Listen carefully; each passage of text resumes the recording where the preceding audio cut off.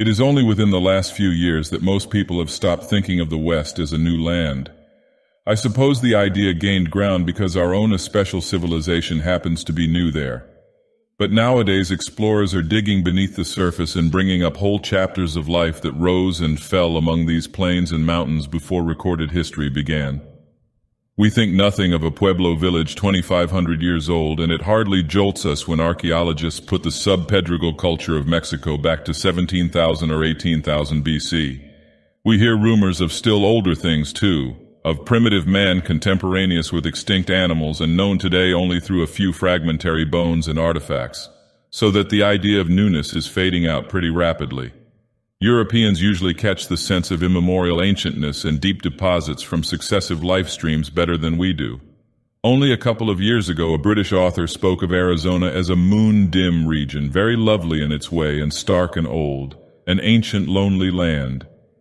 Yet I believe I have a deeper sense of the stupefying, almost horrible ancientness of the West than any European. It all comes from an incident that happened in 1928, an incident which I'd greatly like to dismiss as three-quarters hallucination, but which has left such a frightfully firm impression on my memory that I can't put it off very easily.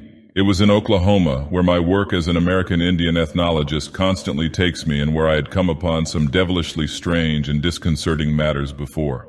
Make no mistake, Oklahoma is a lot more than a mere pioneers and promoters frontier. There are old tribes with old memories there, and when the tom-toms beat ceaselessly over brooding plains in the autumn, the spirits of men are brought dangerously close to primal, whispered things. I am white and Eastern enough myself, but anybody is welcome to know that the rites of Yig, father of snakes, can get a real shudder out of me any day. I have heard and seen too much to be sophisticated in such matters, and so it is with this incident of 1928. I'd like to laugh it off, but I can't. I had gone into Oklahoma to track down and correlate one of the many ghost tales which were current among the white settlers, but which had strong Indian corroboration, and I felt sure an ultimate Indian source. They were very curious, these open-air ghost tales, and though they sounded flat and prosaic in the mouths of the white people, they had earmarks of linkage with some of the richest and obscurest phases of native mythology. All of them were woven around the vast, lonely, artificial-looking mounds in the western part of the state, and all of them involved apparitions of exceedingly strange aspect and equipment. The commonest, and among the oldest, became quite famous in 1892, when a government marshal named John Willis went into the Mound region after horse thieves and came out with a wild yarn of nocturnal cavalry horses in the air between great armies of invisible specters. Battles that involved the rush of hooves and feet, the thud of blows, the clank of metal on metal, the muffled cries of warriors, and the fall of human and equine bodies. These things happened by moonlight and frightened his horse as well as himself. The sounds persisted an hour at a time, vivid but subdued, as if brought from a distance by a wind, and unaccompanied by any glimpse of the armies themselves. Later on, Willis learned that the seat of the sounds was a notoriously haunted spot, shunned by settlers and Indians alike. Many had seen or half seen the warring horsemen in the sky and had furnished dim, ambiguous descriptions. The settlers described the ghostly fighters as Indians, though of no familiar tribe and having the most singular costumes and weapons. They even went so far as to say that they could not be sure the horses were really horses. The Indians, on the other hand, did not seem to claim the specters as kinsfolk. They referred to them as those people, the old people, or they who dwell below, and appeared to hold them in too great a frightened veneration to talk much about them. No ethnologist had been able to pin any tale-teller down to a specific description of the beings, and apparently nobody had ever had a very clear look at them. The Indians had one or two old proverbs about these phenomena, saying that men very old make very big spirit, not so old, not so big. Older than all time, then spirit he so big he near flesh. Those old people and spirits they mix up get all the same. The tale outwardly was an extremely naive and simple one, and centered in a huge lone mound or small hill that rose above the plain about a third of a mile west of the village, a mound which some thought a product of nature but which others believed to be a burial place or ceremonial dais constructed by prehistoric tribes. This mound, the villagers said, was constantly haunted by two Indian figures which appeared in alternation, an old man who paced back and forth along the top from dawn till dusk, regardless of the weather and with only brief intervals of disappearance, and a squaw who took his place at night with a blue flame torch that glimmered quite continuously till morning. When the moon was bright, the squaw's peculiar figure could be seen fairly plainly, and over half the villagers agreed that the apparition was headless. Local opinion was divided as to the motives and relative ghostliness of the two visions. Some held that the man was not a ghost at all, but a living Indian who had killed and beheaded a squaw for gold and buried her somewhere on the mound. According to these theorists, he was pacing the eminence through sheer remorse, bound by the spirit of his victim, which took visible shape after dark. But other theorists, more uniform in their spectral beliefs, held that both man and woman were ghosts, the man having killed the squaw and himself as well at some very distant period. These and minor variant versions seem to have been current ever since the settlement of the Wichita country in 1889, and were, I was told, sustained to an astonishing degree by still existing phenomena which anyone might observe for himself.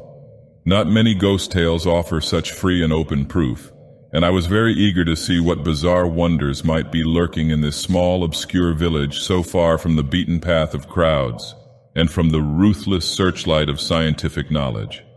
So in the late summer of 1928, I took a train for Binger and brooded on strange mysteries as the cars rattled timidly along their single track through a lonelier and lonelier landscape. Binger is a modest cluster of frame houses and stores in the midst of a flat, windy region full of clouds of red dust. There are about 500 inhabitants besides the Indians on a neighboring reservation, the principal occupation seeming to be agriculture. The soil is decently fertile, and the oil boom has not reached this part of the state. My train drew in at twilight, and I felt rather lost and uneasy, cut off from wholesome and everyday things, as it puffed away to the southward without me. The station platform was filled with curious loafers, all of whom seemed eager to direct me when I asked for the man to whom I had letters of introduction. I was ushered along a commonplace main street whose rutted surface was red with the sandstone soil of the country, and finally delivered at the door of my prospective host. Those who had arranged things for me had done well, for Mr. Compton was a man of high intelligence and local responsibility, while his mother, who lived with him and was familiarly known as Grandma Compton, was one of the first pioneer generation and a veritable mine of anecdote and folklore. That evening the Comptons summed up for me all the legends current among the villagers, proving that the phenomenon I had come to study was indeed a baffling and important one. The ghosts, it seems, were accepted almost as a matter of course by everyone in Binger. 2 generations had been born and grown up within sight of that queer lone tumulus and its restless figures. The neighborhood of the mound was naturally feared and shunned, so that the village and the farms had not spread toward it in all 4 decades of settlement. Yet venturesome individuals had several times visited it. Some had come back to report that they saw no ghosts at all when they neared the dreaded hill, that somehow the lone sentinel had stepped out of sight before they reached the spot, leaving them free to climb the steep slope and explore the flat summit. There was nothing up there, they said, merely a rough expanse of underbrush. Where the Indian watcher could have vanished to, they had no idea. He must, they reflected, have descended the slope and somehow managed to escape unseen along the plain, although there was no convenient cover within sight. At any rate, there did not appear to be any opening into the mound, a conclusion which was reached after considerable exploration of the shrubbery and tall grass on all sides. In a few cases, some of the more sensitive searchers declared that they felt a sort of invisible restraining presence, but they could describe nothing more definite than that. It was simply as if the air thickened against them in the direction they wished to move. It is needless to mention that all these daring surveys were conducted by day. Nothing in the universe could have induced any human being, white or red, to approach that sinister elevation after dark, and indeed no Indian would have thought of going near it even in the brightest sunlight. But it was not from the tales of these sane, observant seekers that the chief terror of the ghost mound sprang. Indeed, had their experience been typical, the phenomenon would have bulked far less prominently in the local legendary. The most evil thing was the fact that many other seekers had come back strangely impaired in mind and body, or had not come back at all. The first of these cases had occurred in 1891 when a young man named Heaton had gone with a shovel to see what hidden secrets he could unearth. He had heard curious tales from the Indians and had laughed at the barren report of another youth who had been out to the mound and had found nothing. Heaton had watched the mound with a spyglass from the village while the other youth made his trip, and as the explorer neared the spot, he saw the sentinel Indian walk deliberately down into the tumulus as if a trapdoor and staircase existed on the top. The other youth had not noticed how the Indian disappeared, but had merely found him gone upon arriving at the mound.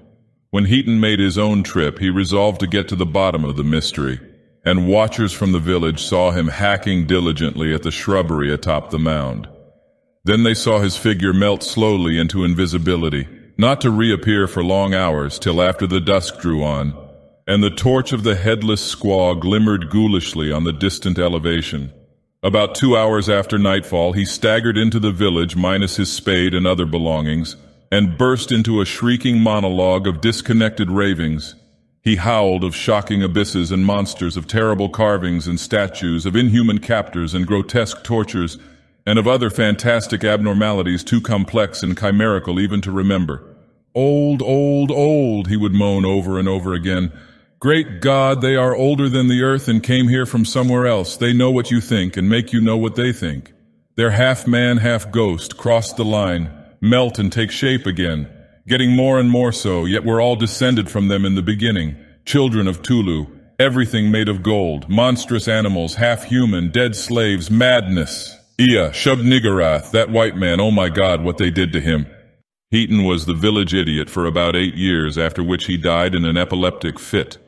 Since his ordeal, there had been 2 more cases of mound madness and 8 of total disappearance. Immediately after Heaton's mad return, 3 desperate and determined men had gone out to the lone hill together, heavily armed and with spades and pickaxes.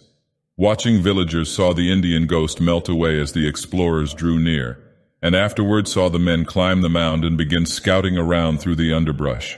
All at once they faded into nothingness and were never seen again. One watcher, with an especially powerful telescope, thought he saw other forms dimly materialize beside the hapless men and drag them down into the mound. But this account remained uncorroborated. It is needless to say that no searching party went out after the lost ones, and that for many years the mound was wholly unvisited. Only when the incidents of 1891 were largely forgotten did anybody dare to think of further explorations. Then, about 1910, a fellow too young to recall the old horrors made a trip to the shunned spot and found nothing at all. By 1915, the acute dread and wild legendary of 91 had largely faded into the commonplace and unimaginative ghost tales at present surviving, that is, had so faded among the white people.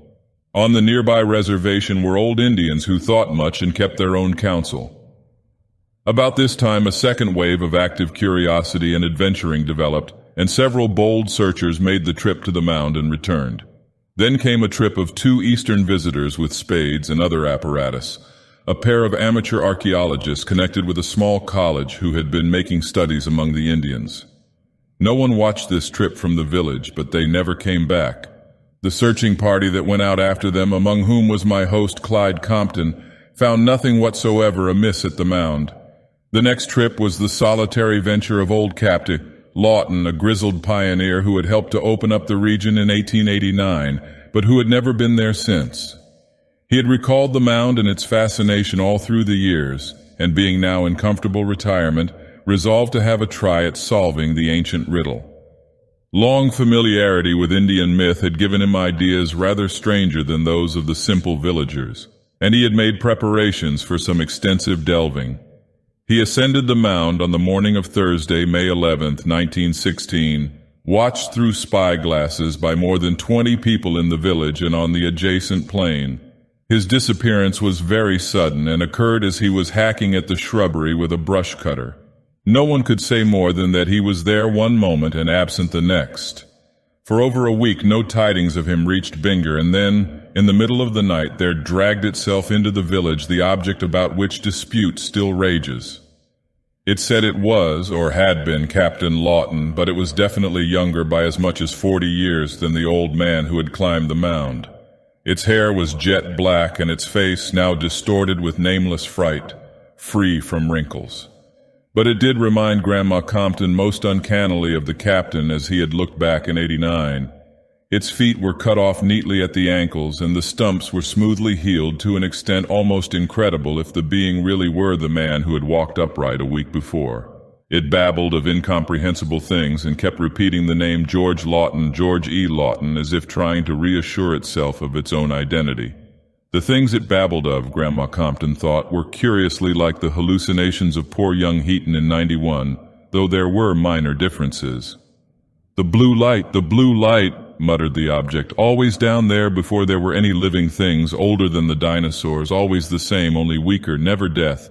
Brooding and brooding and brooding, the same people, half man and half gas, the dead that walk and work. Oh, those beasts, those half-human unicorns. Houses and cities of gold, older than time, came down from the stars, great Tulu, Azathoth, Nyarlathotep, waiting.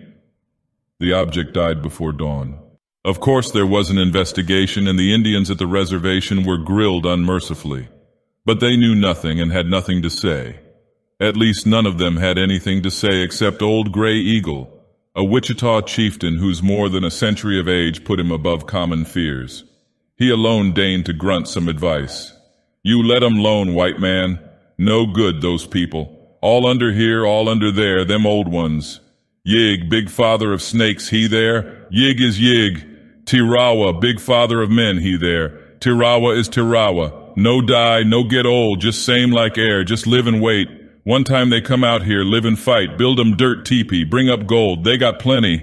Go off and make new lodges, me them, you them, then big waters come, all change. Nobody come out, let nobody in, no get out, you let 'em lone, you have no bad medicine. Red man no, he no get catch. White man meddle, he no come back, keep way little hills, no good, Gray Eagles say this." If Joe Norton and Rance Wheelock had taken the old chief's advice, they would probably be here today, but they didn't. They were great readers and materialists and feared nothing in heaven or earth, and they thought that some Indian fiends had a secret headquarters inside the mound. They had been to the mound before, and now they went again to avenge old Captain Lawton, boasting that they'd do it if they had to tear the mound down altogether. Clyde Compton watched them with a pair of prism binoculars and saw them round the base of the sinister hill. Evidently they meant to survey their territory very gradually and minutely. Minutes passed and they did not reappear, nor were they ever seen again. Once more the mound was a thing of panic fright, and only the excitement of the Great War served to restore it to the farther background of Binger folklore. It was unvisited from 1916 to 1919, and would have remained so but for the daredeviltry of some of the youths back from service in France. From 1919 to 1920, however, there was a veritable epidemic of mound visiting among the prematurely hardened young veterans, an epidemic that waxed as one youth after another returned unhurt and contemptuous. By 1920, so short is human memory, the mound was almost a joke, and the tame story of the murdered squaw began to displace darker whispers on everybody's tongues. Then two reckless young brothers, the especially unimaginative and hard-boiled clay boys, decided to go and dig up the buried squaw and the gold for which the old Indian had murdered her. They went out on a September afternoon, about the time the Indian tom-toms begin their incessant annual beating over the flat, red, dusty plains. Nobody watched them, and their parents did not become worried at their non-return for several hours. Then came an alarm and a searching party and another resignation to the mystery of silence and doubt. But one of them came back after all. It was Ed, the elder, and his straw-colored hair and beard had turned an albino white for 2 inches from the roots. On his forehead was a queer scar like a branded hieroglyph. 3 months after he and his brother Walker had vanished, he skulked into his house at night, wearing nothing but a queerly patterned blanket which he thrust into the fire as soon as he had got into a suit of his own clothes. He told his parents that he and Walker had been captured by some strange Indians, not Wichitas or Caddos, and held prisoners somewhere toward the west. Walker had died under torture, but he himself had managed to escape at a high cost. The experience had been particularly terrible, and he could not talk about it just then. He must rest, and anyway it would do no good to give an alarm and try to find and punish the Indians. They were not of a sort that could be caught or punished, and it was especially important for the good of Bingor, for the good of the world, that they be not pursued into their secret lair. As a matter of fact, they were not altogether what one could call real Indians. He would explain about that later. Meanwhile, he must rest. Better not to rouse the village with the news of his return. He would go upstairs and sleep. Before he climbed the rickety flight to his room, he took a pad and pencil from the living room table and an automatic pistol from his father's desk drawer. 3 hours later, the shot rang out. Ed Clay had put a bullet neatly through his temples with a pistol clutched in his left hand, leaving a sparsely written sheet of paper on the rickety table near his bed. He had, it later appeared, from the whittled pencil stub and stove full of charred paper, originally written much more, but had finally decided not to tell what he knew beyond vague hints. The surviving fragment was only a mad warning scrawled in a curiously backhanded script, the ravings of a mind obviously deranged by hardships, and it read thus, rather surprisingly for the utterance of one who had always been stolid and matter-of-fact. For God's sake, never go near that mound. It is part of some kind of a world so devilish and old it cannot be spoke about me. And Walker went and was took into the thing, just melted at times and made up again, and the whole world outside is helpless alongside of what they can do. They what live forever young as they like, and you can't tell if they are really men or just ghostes. And what they do can't be spoke about, and this is only one entrance. You can't tell how big the whole thing is. After what we've seen, I don't want to live anymore. France was nothing besides this. And see that people always keep away a god they would if they see poor Walker like he was in the end. Yours truly, Ed Clay. At the autopsy, it was found that all of young Clay's organs were transposed from right to left within his body, as if he had been turned inside out. Whether they had always been so, no one could say at the time, but it was later learned from Army records that Ed had been perfectly normal when mustered out of the service in May 1919.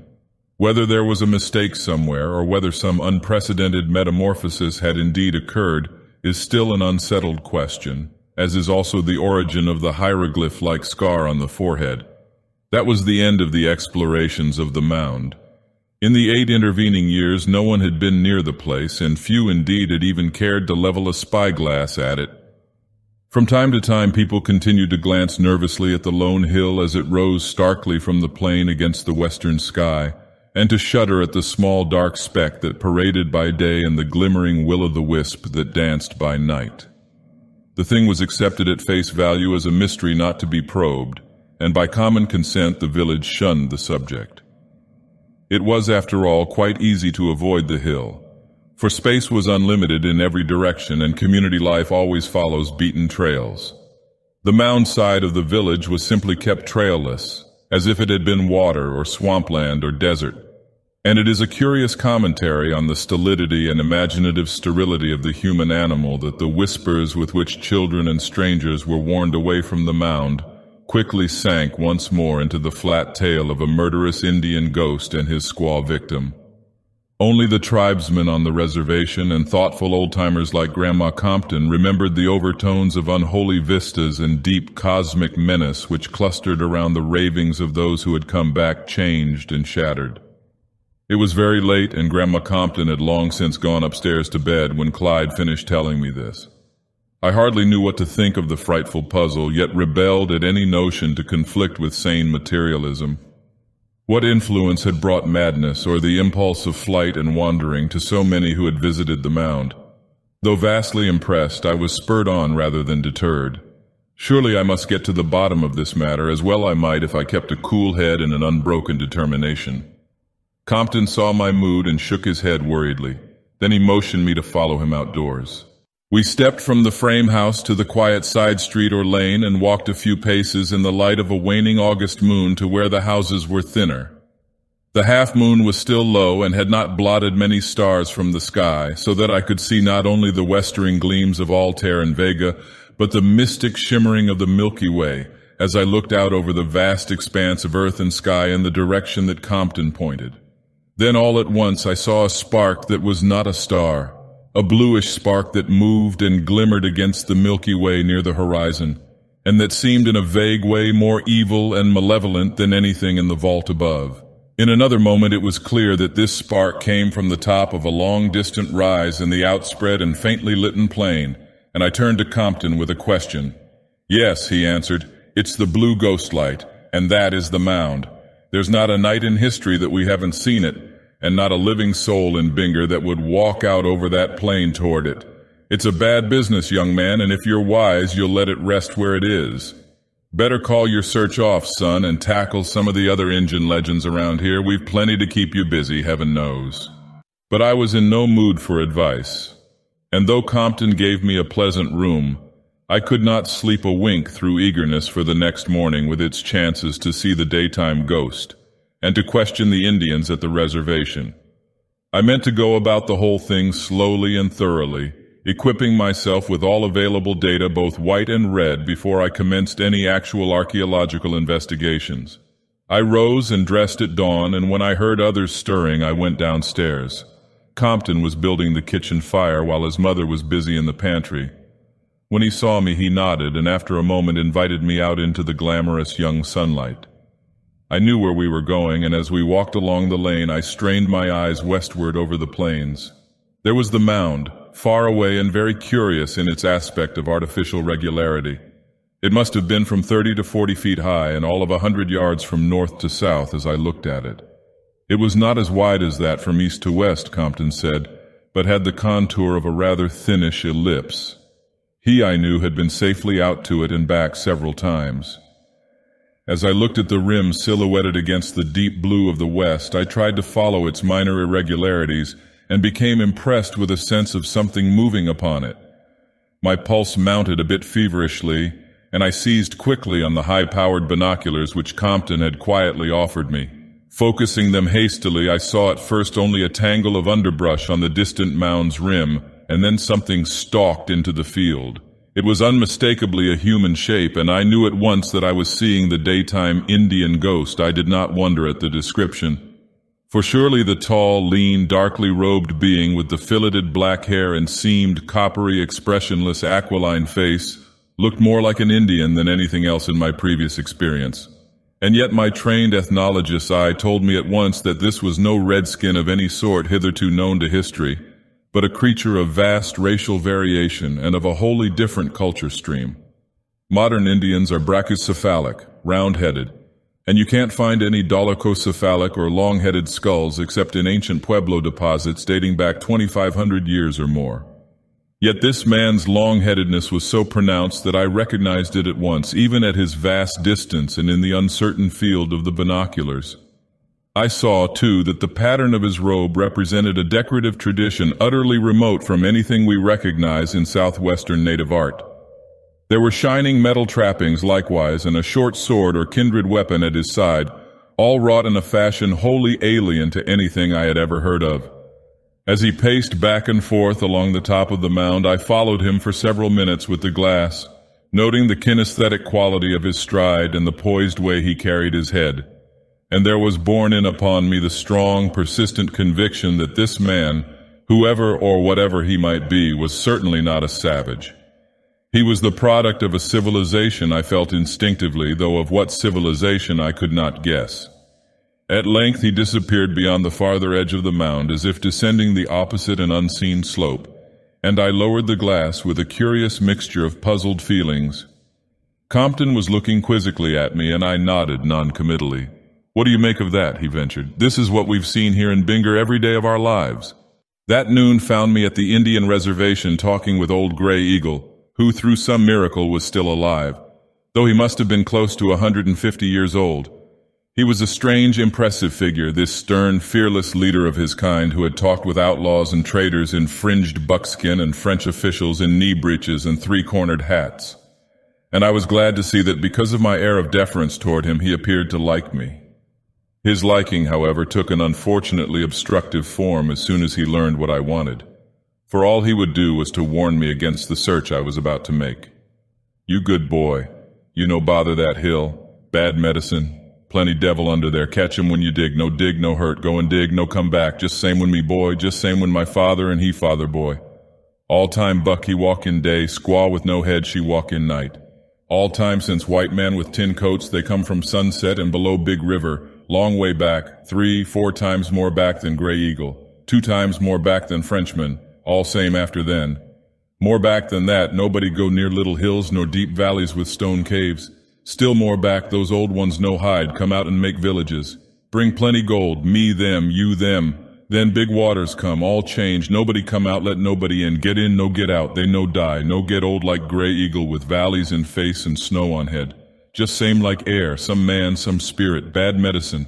Sometimes at night spirit come out on half man, half horse with horn and fight where men once fight, keep way them place, no good. You good boy go way and let them old ones lone. That was all I could get out of the ancient chief, and the rest of the Indians would say nothing at all. But if I was troubled, Grey Eagle was clearly more so, for he obviously felt a real regret at the thought of my invading the region he feared so abjectly.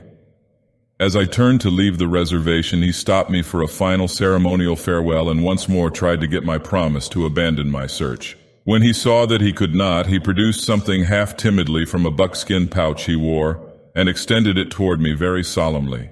It was a worn but finely minted metal disc about 2 inches in diameter, oddly figured and perforated and suspended from a leathern cord. You no promise, then Grey Eagle no can tell what get you, but if anything help this good medicine. Come from my father, he get from my father, he get from me father, all way back, close to Tirawa, all men's father. My father say, you keep way from those old ones, keep way from little hills and valleys with stone caves. But if old ones they come out to get you, then you show 'em this medicine, they know. They make him long way back. They look, then they no do such bad medicine maybe. But no can tell, you keep way just same, them no good, no tell what they do. As he spoke, Grey Eagle was hanging the thing around my neck, and I saw it was a very curious object indeed. The more I looked at it, the more I marveled. For not only was its heavy, darkish, lustrous, and richly mottled substance an absolutely strange metal to me, but what was left of its design seemed to be of a marvelously artistic and utterly unknown workmanship. One side, so far as I could see, had borne an exquisitely modeled serpent design, whilst the other side had depicted a kind of octopus or other tentacled monster. There were some half-effaced hieroglyphs, too, of a kind which no archaeologist could identify or even place conjecturally. With Grey Eagle's permission, I later had expert historians, anthropologists, geologists, and chemists pass carefully upon the disc, but from them I obtained only a chorus of bafflement. It defied either classification or analysis. The chemists called it an amalgam of unknown metallic elements of heavy atomic weight, and one geologist suggested that the substance must be of meteoric origin, shot from unknown gulfs of interstellar space. Whether it really saved my life or sanity or existence as a human being I cannot attempt to say, but Grey Eagle is sure of it. He has it again now, and I wonder if it has any connection with his inordinate age. All his fathers who had it lived far beyond the century mark, perishing only in battle. Is it possible that Grey Eagle, if kept from accidents, will never die? But I am ahead of my story. When I returned to the village, I tried to secure more Mound lore, but found only excited gossip and opposition. It was really flattering to see how solicitous the people were about my safety, but I had to set their almost frantic remonstrances aside. I showed them Grey Eagle's charm, but none of them had ever heard of it before or seen anything even remotely like it. They agreed that it could not be an Indian relic and imagined that the old chief's ancestors must have obtained it from some trader. When they saw they could not deter me from my trip, the Binger citizens sadly did what they could to aid my outfitting.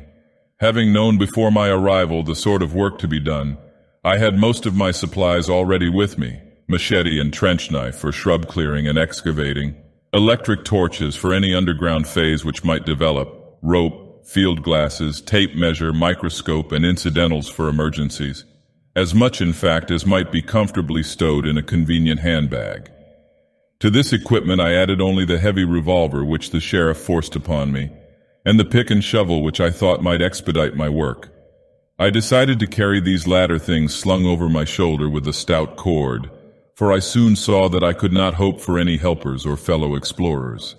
The village would watch me, no doubt, with all its available telescopes and field glasses, but it would not send any citizen so much as a yard over the flat plain toward the lone hillock.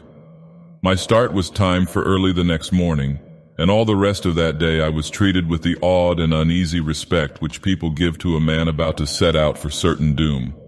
When morning came, a cloudy though not a threatening morning, The whole village turned out to see me start across the dust-blown plain. Binoculars showed the lone man at his usual pacing on the mound, and I resolved to keep him in sight as steadily as possible during my approach. At the last moment, a vague sense of dread oppressed me, and I was just weak and whimsical enough to let Grey Eagle's talisman swing on my chest in full view of any beings or ghosts who might be inclined to heed it. Bidding au revoir to Compton and his mother, I started off at a brisk stride despite the bag in my left hand and the clanking pick and shovel strapped to my back. Holding my field glass in my right hand and taking a glance at the silent pacer from time to time. As I neared the mound, I saw the man very clearly, and fancied I could trace an expression of infinite evil and decadence on his seamed, hairless features. I was startled, too, to see that his goldenly gleaming weapon case bore hieroglyphs very similar to those on the unknown talisman I wore. All the creature's costume and trappings bespoke exquisite workmanship and cultivation. Then all too abruptly I saw him start down the farther side of the mound and out of sight. When I reached the place, about 10 minutes after I set out, there was no one there. There is no need of relating how I spent the early part of my search in surveying and circumnavigating the mound, taking measurements and stepping back to view the thing from different angles. It had impressed me tremendously as I approached it, and there seemed to be a kind of latent menace in its two regular outlines.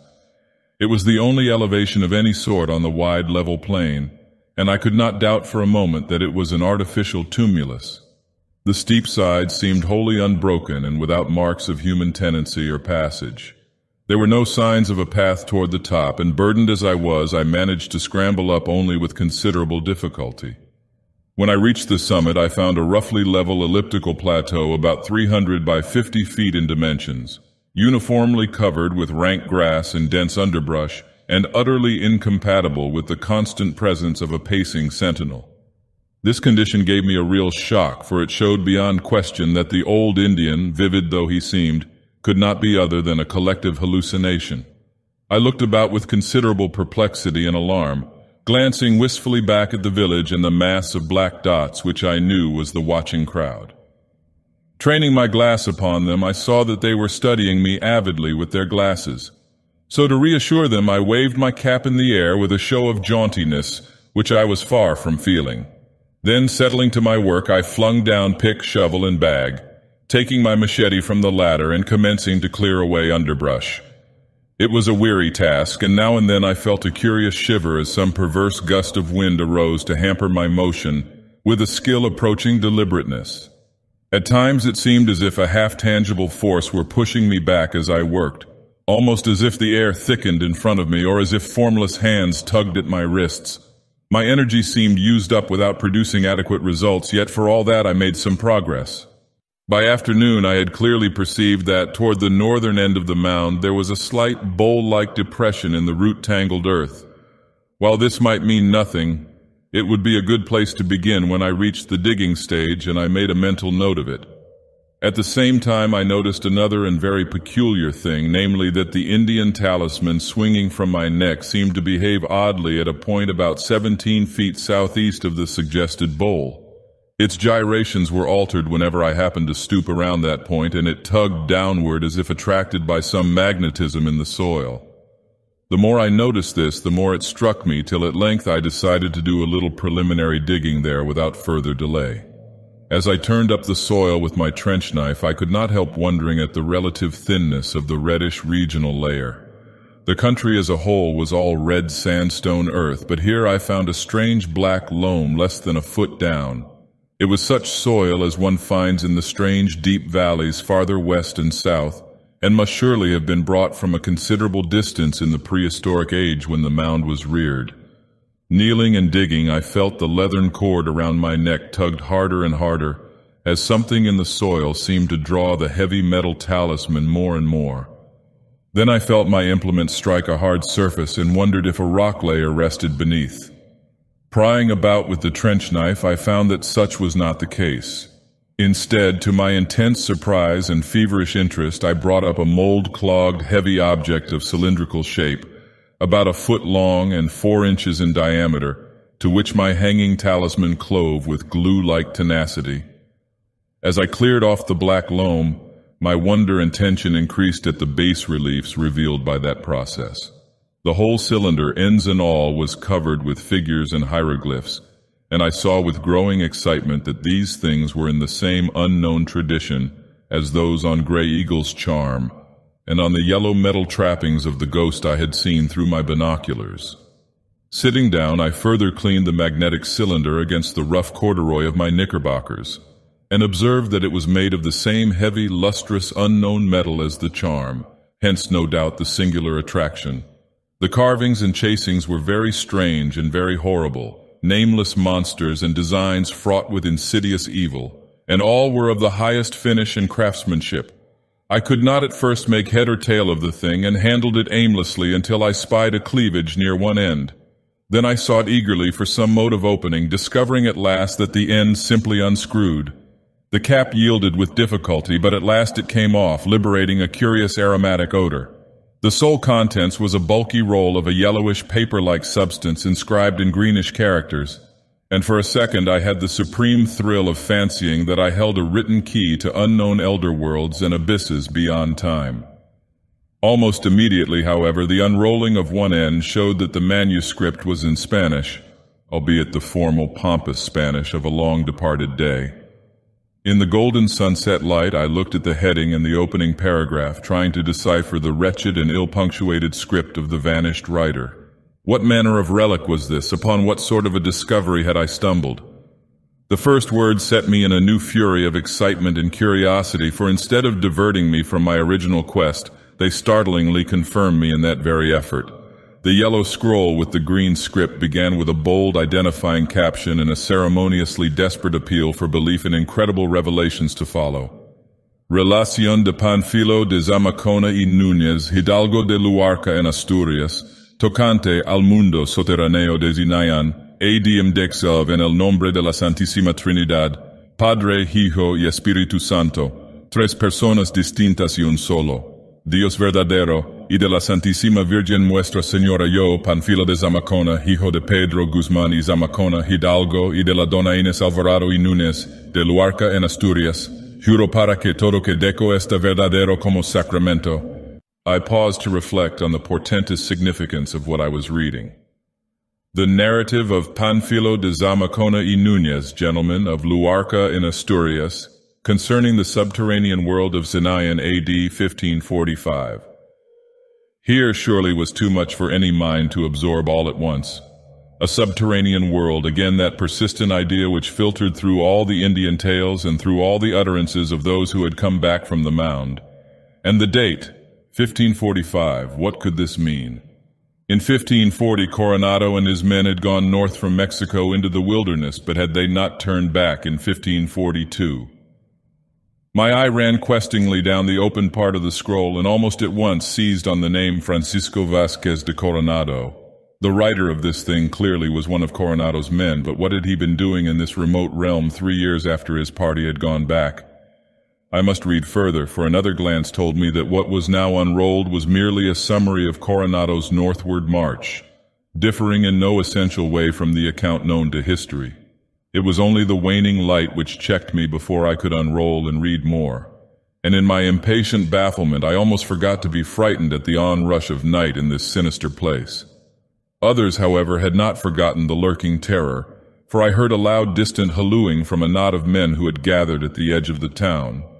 Answering the anxious hail, I restored the manuscript to its strange cylinder, to which the disc around my neck still clung until I pried it off and packed it and my smaller implements for departure. Leaving the pick and shovel for the next day's work, I took up my handbag, scrambled down the steep side of the mound, and in another quarter hour was back in the village explaining and exhibiting my curious find. As darkness drew on, I glanced back at the mound I had so lately left, and saw with a shudder that the faint bluish torch of the nocturnal squaw ghost had begun to glimmer. It was hard work waiting to get at the bygone Spaniard's narrative, but I knew I must have quiet and leisure for a good translation, so reluctantly saved the task for the later hours of night. Promising the townsfolk a clear account of my findings in the morning, and giving them an ample opportunity to examine the bizarre and provocative cylinder, I accompanied Clyde Compton home and ascended to my room for the translating process as soon as I possibly could. My host and his mother were intensely eager to hear the tale, but I thought they had better wait till I could thoroughly absorb the text myself and give them the gist concisely and unerringly. Opening my handbag in the light of a single electric bulb, I again took out the cylinder and noted the instant magnetism which pulled the Indian talisman to its carven surface. The designs glimmered evilly on the richly lustrous and unknown metal, and I could not help shivering as I studied the abnormal and blasphemous forms that leered at me with such exquisite workmanship. I wish now that I had carefully photographed all these designs, though perhaps it is just as well that I did not. Of one thing I am really glad, and that is that I could not then identify the squatting octopus-headed thing which dominated most of the ornate cartouches, and which the manuscript called Tulu. Recently I have associated it and the legends in the manuscript connected with it with some newfound folklore of monstrous and unmentioned Cthulhu, a horror which seeped down from the stars while the young earth was still half-formed. And had I known of the connection then, I could not have stayed in the same room with the thing. The secondary motif, a semi-anthropomorphic serpent, I did quite readily place as a prototype of the Yig, Quetzalcoatl, and Kukulkan conceptions. Before opening the cylinder, I tested its magnetic powers on metals other than that of Grey Eagle's disk, but found that no attraction existed. It was no common magnetism which pervaded this morbid fragment of unknown worlds and linked it to its kind. At last I took out the manuscript and began translating, jotting down a synoptic outline in English as I went, and now and then regretting the absence of a Spanish dictionary when I came upon some especially obscure or archaic word or construction. There was a sense of ineffable strangeness in thus being thrown back nearly 4 centuries in the midst of my continuous quest. Thrown back to a year when my own forebears were settled, homekeeping gentlemen of Somerset and Devon under Henry VIII, with never a thought of the adventure that was to take their blood to Virginia and the New World. Yet when that New World possessed, even as now, the same brooding mystery of the Mound which formed my present sphere and horizon, the sense of a throwback was all the stronger because I felt instinctively that the common problem of the Spaniard and myself was one of such abysmal timelessness, of such unholy and unearthly eternity, that the scant 400 years between us bulked as nothing in comparison. It took no more than a single look at that monstrous and insidious cylinder to make me realize the dizzying gulfs that yawned between all men of the known earth and the primal mysteries it represented. Before that gulf, Panfilo de Zamacona and I stood side by side, just as Aristotle and I, or Cheops and I, might have stood. Of his youth in Luarca, a small placid port on the Bay of Biscay, Zamacona told little. He had been wild and a younger son and had come to New Spain in 1532 when only 20 years old. Sensitively imaginative, he had listened spellbound to the floating rumors of rich cities and unknown worlds to the north, and especially to the tale of the Franciscan friar Marcos de Niza, who came back from a trip in 1539 with glowing accounts of fabulous Cibola and its great walled towns with terraced stone houses. Hearing of Coronado's contemplated expedition in search of these wonders, and of the greater wonders whispered to lie beyond them in the land of buffaloes, young Zamacona managed to join the picked party of 300 and started north with the rest in 1540. History knows the story of that expedition, how Cibola was found to be merely the squalid Pueblo village of Zuni, and how Deniza was sent back to Mexico in disgrace for his florid exaggerations, how Coronado first saw the Grand Canyon, and how at Cicuye on the Pecos he heard from the Indian called El Turco of the rich and mysterious land of Quivira, far to the northeast where gold, silver, and buffaloes abounded, and where there flowed a river 2 leagues wide. Zamacona told briefly of the winter camp at Tiguex on the Pecos, and of the northward start in April, when the native guide proved false and led the party astray amidst a land of prairie dogs, salt pools, and roving bison-hunting tribes. When Coronado dismissed his larger force and made his final 42-day march with a very small and select detachment, Zamacona managed to be included in the advancing party. He spoke of the fertile country and of the great ravines with trees visible only from the edge of their steep banks, and of how all the men lived solely on buffalo meat.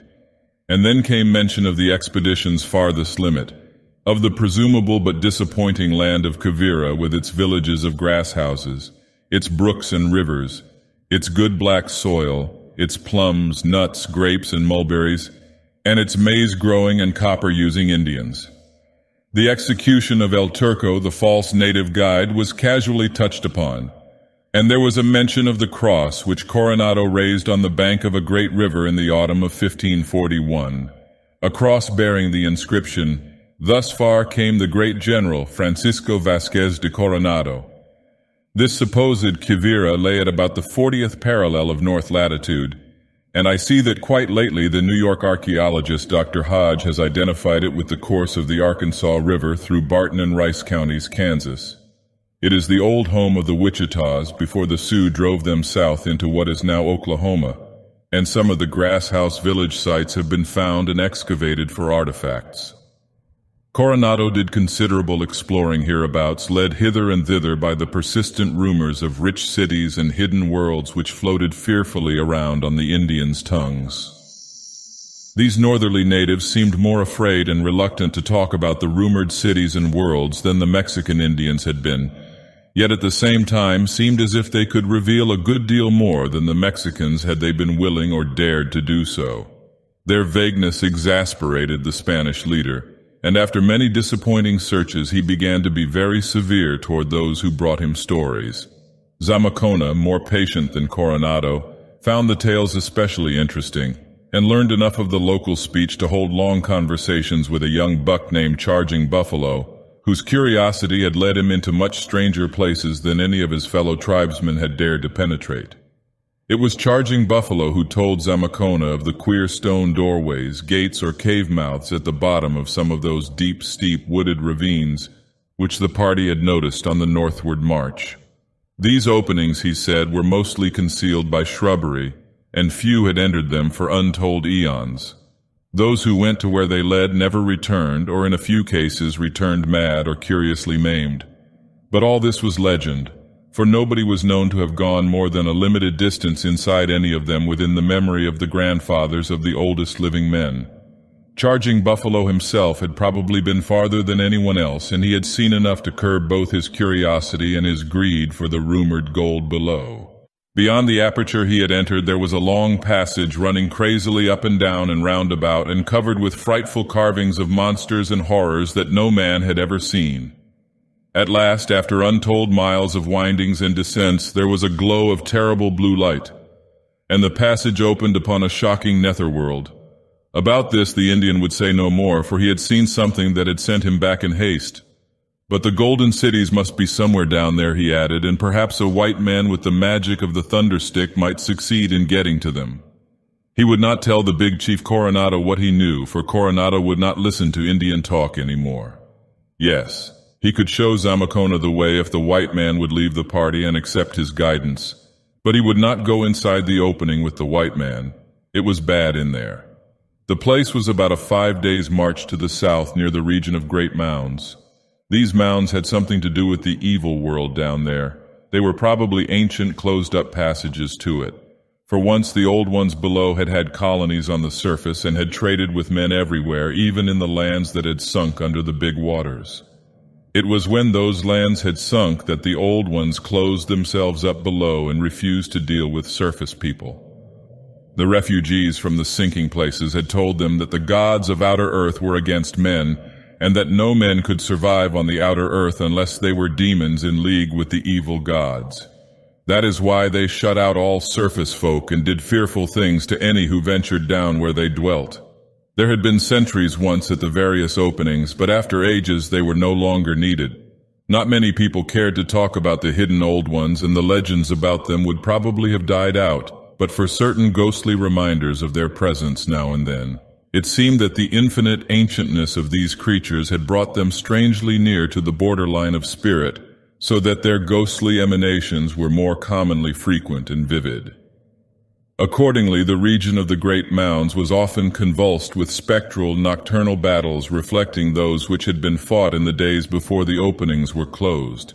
The old ones themselves were half ghost. Indeed, it was said that they no longer grew old or reproduced their kind, but flickered eternally in a state between flesh and spirit. The change was not complete, though, for they had to breathe. It was because the underground world needed air that the openings in the deep valleys were not blocked up as the mound openings on the plains had been. These openings, Charging Buffalo added, were probably based on natural fissures in the earth. It was whispered that the old ones had come down from the stars to the world when it was very young, and had gone inside to build their cities of solid gold because the surface was not then fit to live on. They were the ancestors of all men, yet none could guess from what star or what place beyond the stars they came. Their hidden cities were still full of gold and silver, but men had better let them alone unless protected by very strong magic. They had frightful beasts with a faint strain of human blood on which they rode, and which they employed for other purposes. The things, so people hinted, were carnivorous, and like their masters, preferred human flesh, so that although the old ones themselves did not breed, they had a sort of half-human slave class, which also served to nourish the human and animal population.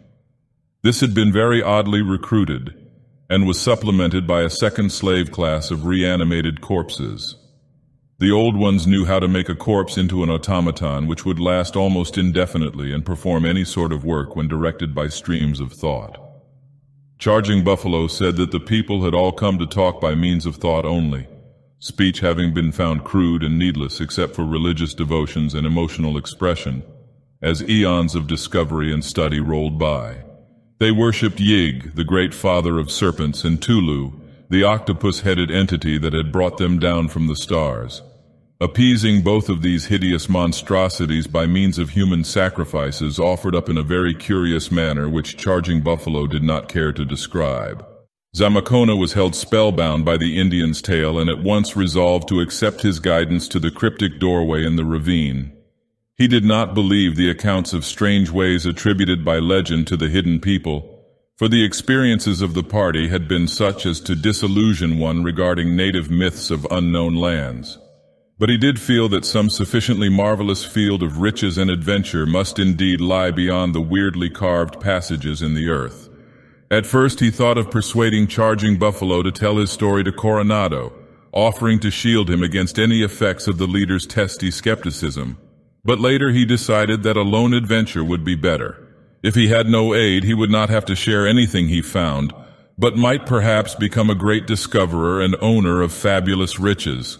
Success would make him a greater figure than Coronado himself, perhaps a greater figure than anyone else in New Spain, including even the mighty Viceroy Don Antonio de Mendoza. On October 7th, 1541, at an hour close to midnight, Zamacona stole out of the Spanish camp near the Grass House village and met Charging Buffalo for the long southward journey. He traveled as lightly as possible and did not wear his heavy helmet and breastplate. Of the details of the trip, the manuscript told very little, but Zamacona records his arrival at the Great Ravine on October 13th. The descent of the thickly wooded slope took no great time, and though the Indian had trouble in locating the shrubbery-hidden stone door again amidst the twilight of that deep gorge, the place was finally found. It was a very small aperture as doorways go, formed of monolithic sandstone jambs and lintel and bearing signs of nearly effaced and now undecipherable carvings. Its height was perhaps 7 feet, and its width not more than 4. There were drilled places in the jambs which argued the bygone presence of a hinged door or gate, but all other traces of such a thing had long since vanished. At sight of this black gulf, Charging Buffalo displayed considerable fear and threw down his pack of supplies with signs of haste. He had provided Zamacona with a good stock of resinous torches and provisions, and had guided him honestly and well, but refused to share in the venture that lay ahead. Zamacona gave him the trinkets he had kept for such an occasion, and obtained his promise to return to the region in a month, afterwards showing the way southward to the Pecos Pueblo villages. A prominent rock on the plain above them was chosen as a meeting place, the one arriving first to pitch camp until the other should arrive. In the manuscript, Zamacona expressed a wistful wonder as to the Indian's length of waiting at the rendezvous, for he himself could never keep that tryst. At the last moment, Charging Buffalo tried to dissuade him from his plunge into the darkness, but soon saw it was futile and gestured a stoical farewell. Before lighting his first torch and entering the opening with his ponderous pack, the Spaniard watched the lean form of the Indian scrambling hastily and rather relievedly upward among the trees. It was the cutting of his last link with the world, though he did not know that he was never to see a human being, in the accepted sense of that term, again. Zamacona felt no immediate premonition of evil upon entering that ominous doorway, though from the first he was surrounded by a bizarre and unwholesome atmosphere.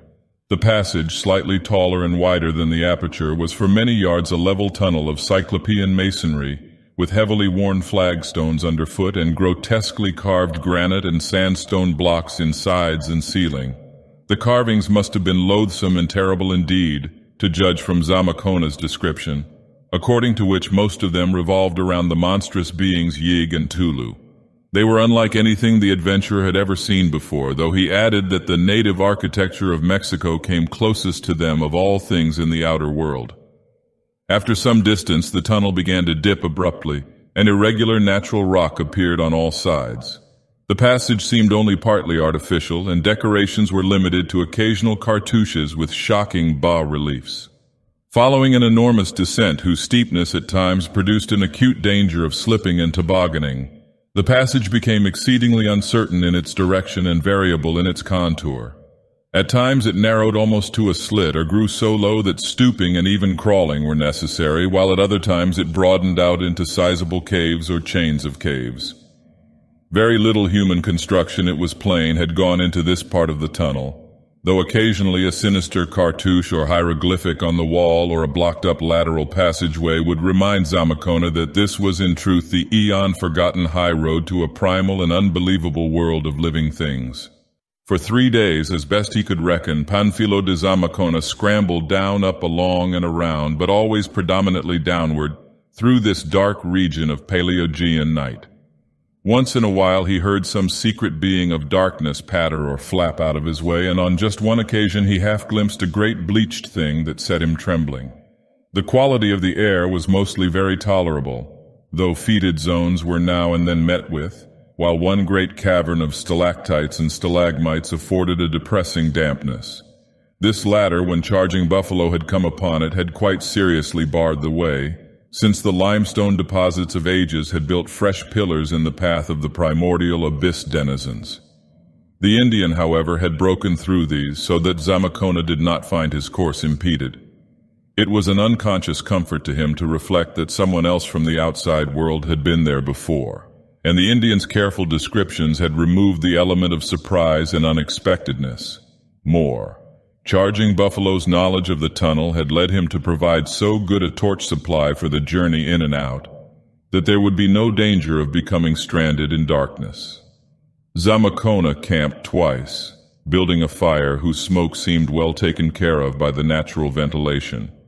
At what he considered the end of the 3rd day, though his cocksure guesswork chronology is not at any time to be given the easy faith that he gave it, Zamacona encountered the prodigious descent and subsequent prodigious climb which Charging Buffalo had described as the tunnel's last phase.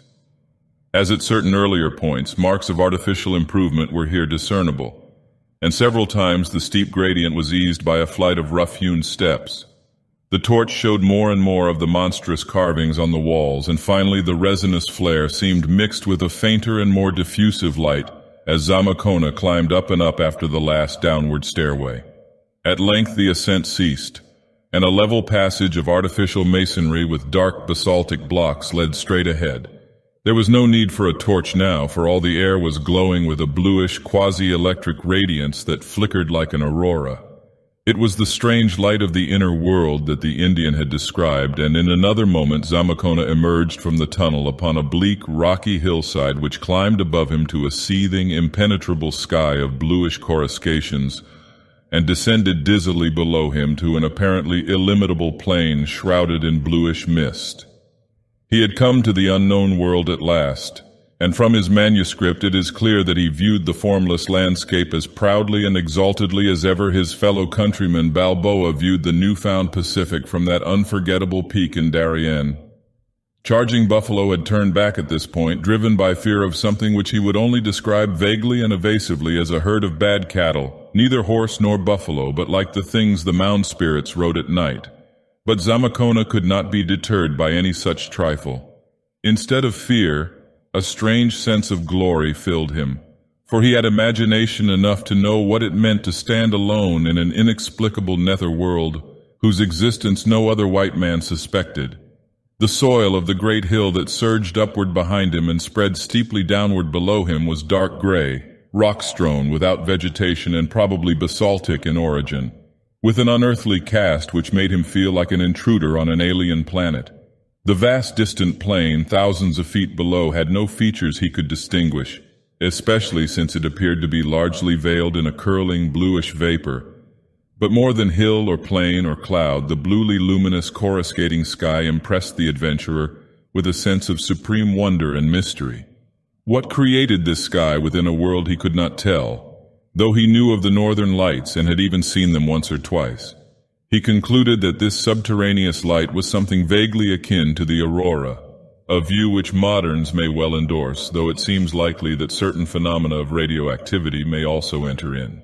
The next day, Zamakona rose early and resumed his descent through this blue-litten world of mist and desolation and preternatural silence.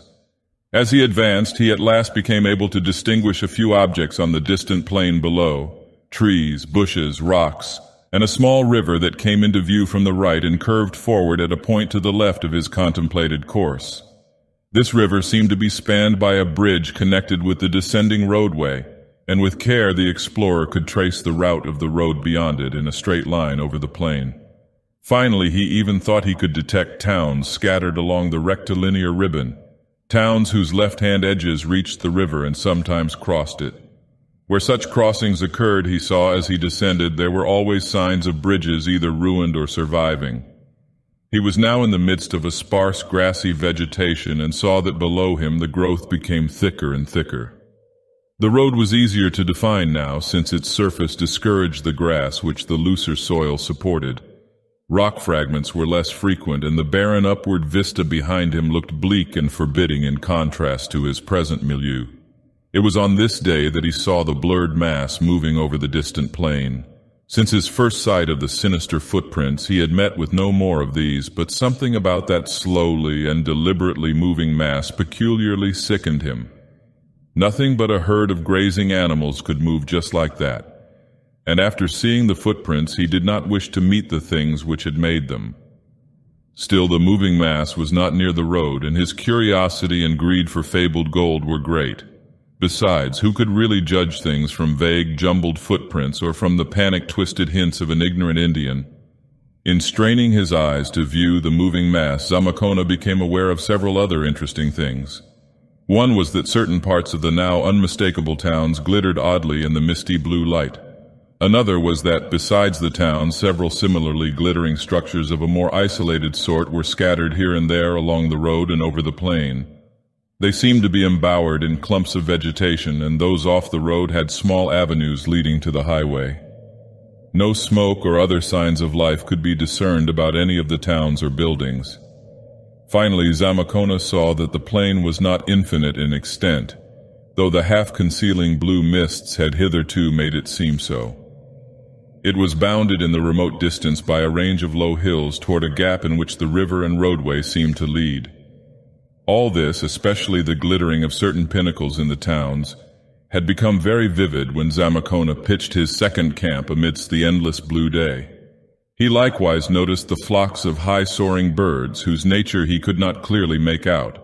The next afternoon, to use the language of the outer world as the manuscript did at all times, Zamakona reached the silent plain and crossed the soundless, slow-running river on a curiously carved and fairly well-preserved bridge of black basalt. The water was clear and contained large fishes of a wholly strange aspect.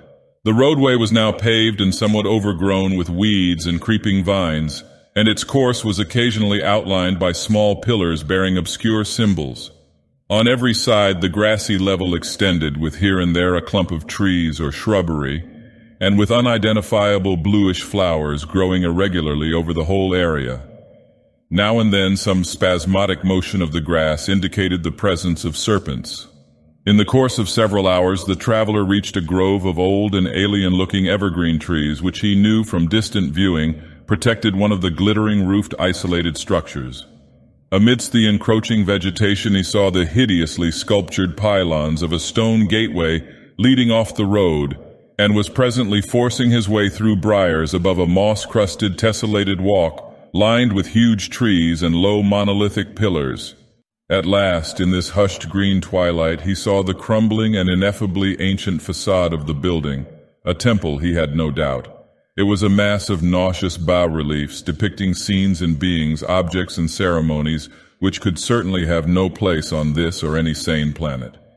In hinting of these things, Zamacona displays for the first time that shocked and pious hesitancy which impairs the informative value of the rest of his manuscript. We cannot help regretting that the Catholic ardor of Renaissance Spain had so thoroughly permeated his thought and feeling. The door of the place stood wide open, and absolute darkness filled the windowless interior.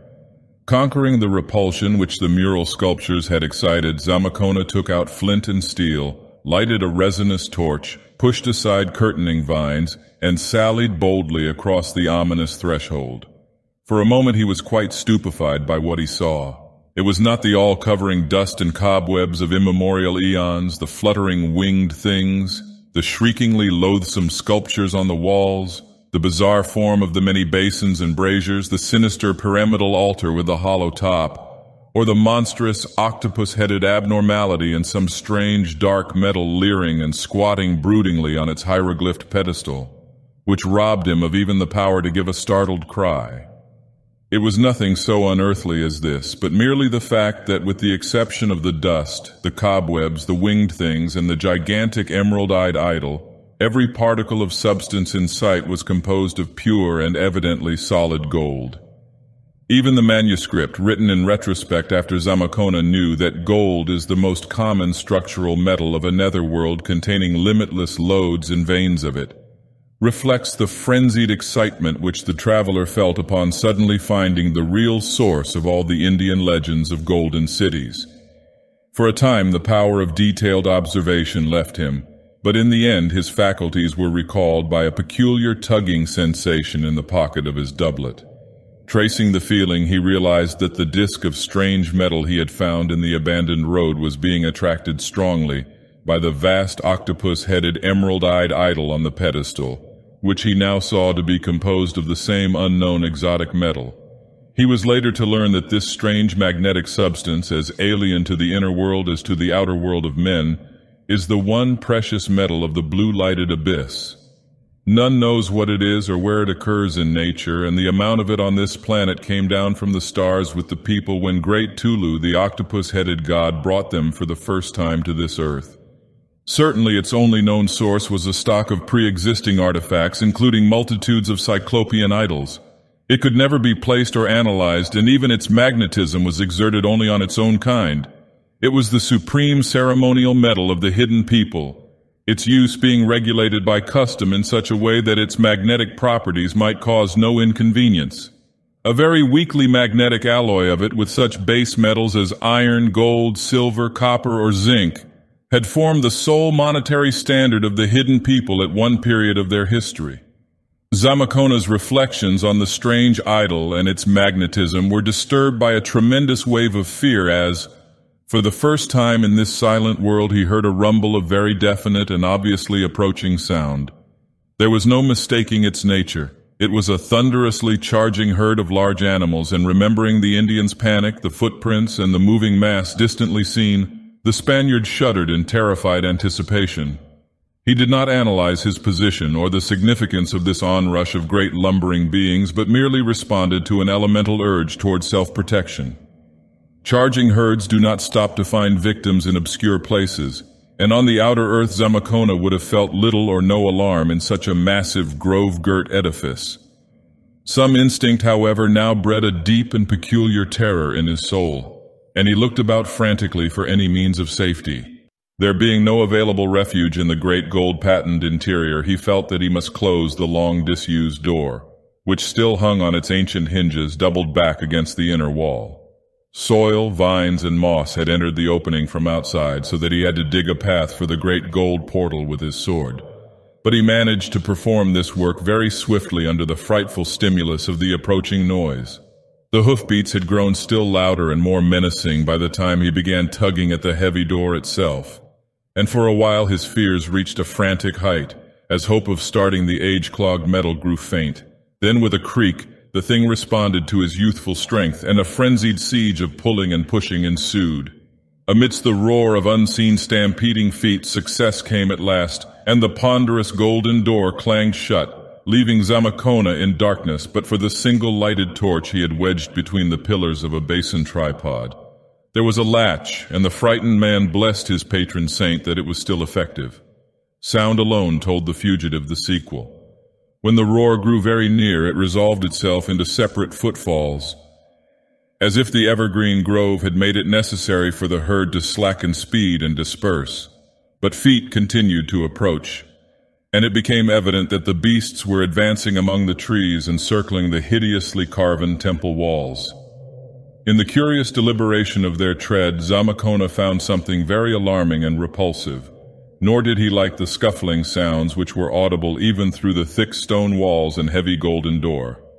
Once the door rattled ominously on its archaic hinges as if under a heavy impact, but fortunately it still held. Then, after a seemingly endless interval, he heard retreating steps and realized that his unknown visitors were leaving. Since the herds did not seem to be very numerous, it would have perhaps been safe to venture out within a half hour or less, but Zamacona took no chances. Opening his pack, he prepared his camp on the golden tiles of the temple's floor, with the great door still securely latched against all comers, drifting eventually into a sounder sleep than he could have known in the blue-lit spaces outside. He did not even mind the hellish, octopus-headed bulk of Great Tulu, fashioned of unknown metal and leering with fishy sea-green eyes, which squatted in the blackness above him on its monstrously hieroglyphed pedestal. Surrounded by darkness for the first time since leaving the tunnel, Zamacona slept profoundly and long. He must have more than made up the sleep he had lost at his two previous camps when the ceaseless glare of the sky had kept him awake despite his fatigue, for much distance was covered by other living feet while he lay in his healthily dreamless rest. It is well that he rested deeply, for there were many strange things to be encountered in his next period of consciousness. What finally roused Zamacona was a thunderous rapping at the door. It beat through his dreams and dissolved all the lingering mists of drowsiness as soon as he knew what it was. There could be no mistake about it. It was a definite human and peremptory rapping, performed apparently with some metallic object and with all the measured quality of conscious thought or will behind it. As the awakening man rose clumsily to his feet, a sharp vocal note was added to the summons, someone calling out in a not unmusical voice a formula which the manuscript tries to represent as Oxy Oxy Gyathkan Yika Relax. Feeling sure that his visitors were men and not demons, and arguing that they could have no reason for considering him an enemy, Zamacona decided to face them openly and at once, and accordingly fumbled with the ancient latch till the golden door creaked open from the pressure of those outside. As the great portal swung back, Zamacona stood facing a group of about 20 individuals of an aspect not calculated to give him alarm. They seemed to be Indians, though their tasteful robes and trappings and swords were not such as he had seen among any of the tribes of the outer world, while their faces had many subtle differences from the Indian type. That they did not mean to be irresponsibly hostile was very clear, for instead of menacing him in any way, they merely probed him attentively and significantly with their eyes, as if they expected their gaze to open up some sort of communication. The longer they gazed, the more he seemed to know about them and their mission. For although no one had spoken since the vocal summons before the opening of the door, he found himself slowly realizing that they had come from the great city beyond the low hills, mounted on animals, and that they had been summoned by animals who had reported his presence, that they were not sure what kind of person he was or just where he had come from, but that they knew he must be associated with that dimly remembered outer world which they sometimes visited in curious dreams. How he read all this in the gaze of the 2 or 3 leaders he could not possibly explain, though he learned why a moment later. As it was, he attempted to address his visitors in the Wichita dialect he had picked up from Charging Buffalo, and after this failed to draw a vocal reply, he successively tried the Aztec, Spanish, French, and Latin tongues, adding as many scraps of lame Greek, Galician, and Portuguese, and of the Babel peasant patois of his native Asturias, as his memory could recall. But not even this polyglot array, his entire linguistic stock, could bring a reply in kind. When, however, he paused in perplexity, one of the visitors began speaking in an utterly strange and rather fascinating language whose sounds the Spaniard later had much difficulty in representing on paper. Upon his failure to understand this, the speaker pointed first to his own eyes, then to his forehead, and then to his eyes again, as if commanding the other to gaze at him in order to absorb what he wanted to transmit. Zamacona, obeying, found himself rapidly in possession of certain information. The people, he learned, conversed nowadays by means of unvocal radiations of thought. Although they had formerly used a spoken language which still survived as the written tongue, and into which they still dropped orally for tradition's sake, or when strong feeling demanded a spontaneous outlet, he could understand them merely by concentrating his attention upon their eyes, and could reply by summoning up a mental image of what he wished to say, and throwing the substance of this into his glance. When the thought speaker paused, apparently inviting a response, Zamacona tried his best to follow the prescribed pattern, but did not appear to succeed very well. So he nodded and tried to describe himself and his journey by signs. He pointed upward as if to the outer world, then closed his eyes and made signs as of a mole burrowing. Then he opened his eyes again and pointed downward in order to indicate his descent of the great slope. Experimentally, he blended a spoken word or two with his gestures, for example, pointing successively to himself and to all of his visitors and saying un hombre, and then pointing to himself alone and very carefully pronouncing his individual name, Panfilo de Zamacona. Before the strange conversation was over, a good deal of data had passed in both directions. Zamacona had begun to learn how to throw his thoughts, and had likewise picked up several words of the region's archaic spoken language. His visitors, moreover, had absorbed many beginnings of an elementary Spanish vocabulary.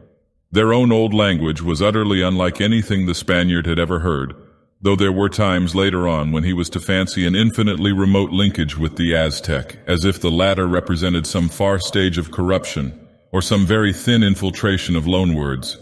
The underground world, Zamacona learned, bore an ancient name which the manuscript records as Zenayan, but which, from the writer's supplementary explanations and diacritical marks, could probably be best represented to Anglo-Saxon ears by the phonetic arrangement Kunyan. It is not surprising that this preliminary discourse did not go beyond the merest essentials, but those essentials were highly important. Zamacona learned that the people of Kunyan were almost infinitely ancient, and that they had come from a distant part of space where physical conditions are much like those of the Earth. All this, of course, was legend now, and one could not say how much truth was in it, or how much worship was really due to the octopus-headed being Tulu, who had traditionally brought them hither and whom they still reverenced for aesthetic reasons. But they knew of the outer world, and were indeed the original stock who had peopled it as soon as its crust was fit to live on. Between glacial ages they had had some remarkable surface civilizations, especially one at the South Pole near the mountain Dagoth. At some time infinitely in the past, most of the outer world had sunk beneath the ocean, so that only a few refugees remained to bear the news to Kunyan. This was undoubtedly due to the wrath of space devils hostile alike to men and to men's gods, for it bore out rumors of a primordially earlier sinking which had submerged the gods themselves, including great Tulu, who still lay prisoned and dreaming in the watery vaults of the half-cosmic city Alaylex. No man, not a slave of the space devils, it was argued, could live long on the outer earth, and it was decided that all beings who remained there must be evilly connected. Accordingly, traffic with the lands of sun and starlight abruptly ceased. The subterraneous approaches to Kunyan, or such as could be remembered, were either blocked up or carefully guarded, and all encroachers were treated as dangerous spies and enemies. But this was long ago.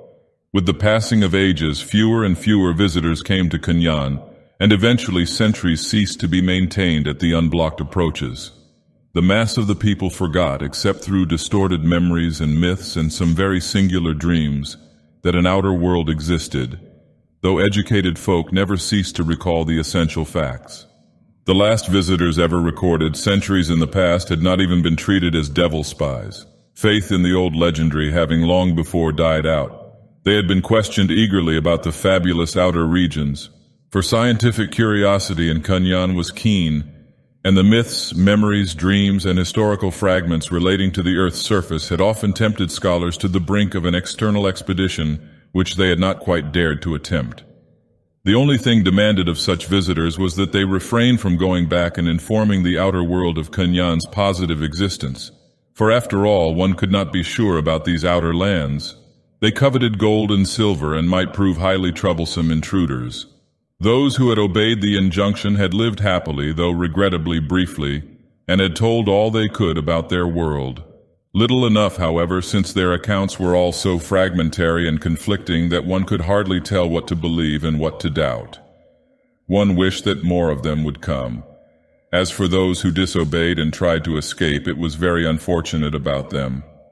Zamakona himself was very welcome, for he appeared to be a higher-grade man, and to know much more about the outer world than anyone else who had come down within memory. He could tell them much, and they hoped he would be reconciled to his lifelong stay. Many things which Zamakona learned about Kunyan in that first colloquy left him quite breathless. He learned, for instance, that during the past few thousand years the phenomena of old age and death had been conquered, so that men no longer grew feeble or died except through violence or will. By regulating the system, one might be as physiologically young and immortal as he wished, and the only reason why any allowed themselves to age was that they enjoyed the sensation in a world where stagnation and commonplaceness reigned.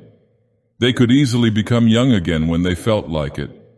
Births had ceased except for experimental purposes, since a large population had been found needless by a master race which controlled nature and organic rivals alike. Many, however, chose to die after a while, since despite the cleverest efforts to invent new pleasures, the ordeal of consciousness became too dull for sensitive souls, especially those in whom time and satiation had blinded the primal instincts and emotions of self-preservation.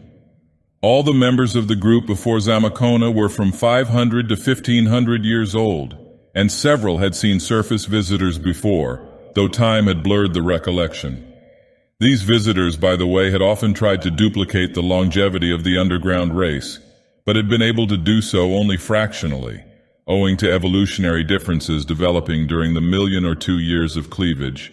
These evolutionary differences were even more strikingly shown in another particular, one far stranger than the wonder of immortality itself. This was the ability of the people of Kunyan to regulate the balance between matter and abstract energy, even where the bodies of living organic beings were concerned, by the sheer force of the technically trained will. In other words, with suitable effort, a learned man of Kunyan could dematerialize and rematerialize himself, or with somewhat greater effort and subtler technique, any other object he chose, reducing solid matter to free external particles, and recombining the particles again without damage. Had not Zamakona answered his visitor's knock when he did, he would have discovered this accomplishment in a highly puzzling way, for only the strain and bother of the process prevented the 20 men from passing bodily through the golden door without pausing for a summons. This art was much older than the art of perpetual life, and it could be taught to some extent, though never perfectly, to any intelligent person. Rumors of it had reached the outer world in past eons, surviving in secret traditions and ghostly legendry. The men of Kunyan had been amused by the primitive and imperfect spirit tales brought down by outer world stragglers. In practical life, this principle had certain industrial applications, but was generally suffered to remain neglected through lack of any particular incentive to its use. Its chief surviving form was in connection with sleep, when for excitement's sake many dream connoisseurs resorted to it to enhance the vividness of their visionary wanderings. By the aid of this method, certain dreamers even paid half-material visits to a strange, nebulous realm of mounds and valleys and varying light which some believed to be the forgotten outer world. They would go thither on their beasts, and in an age of peace live over the old, glorious battles of their forefathers. Some philosophers thought that in such cases they actually coalesced with immaterial forces left behind by these warlike ancestors themselves. The people of Kunyan all dwelt in the great tall city of Soth beyond the mountains.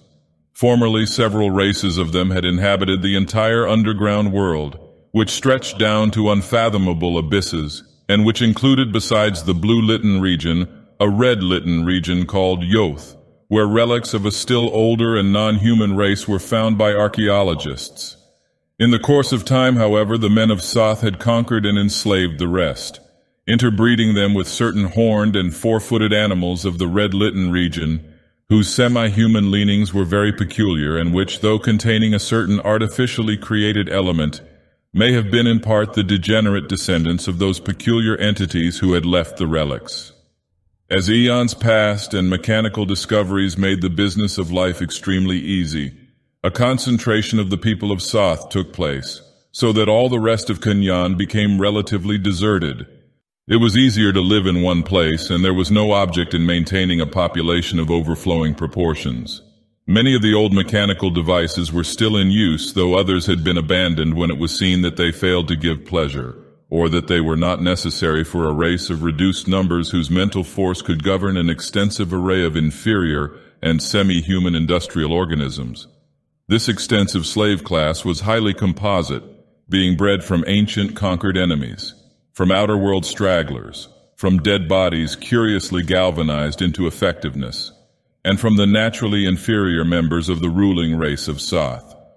The ruling type itself had become highly superior through selective breeding and social evolution, the nation having passed through a period of idealistic industrial democracy which gave equal opportunities to all, and thus, by raising the naturally intelligent to power, drained the masses of all their brains and stamina.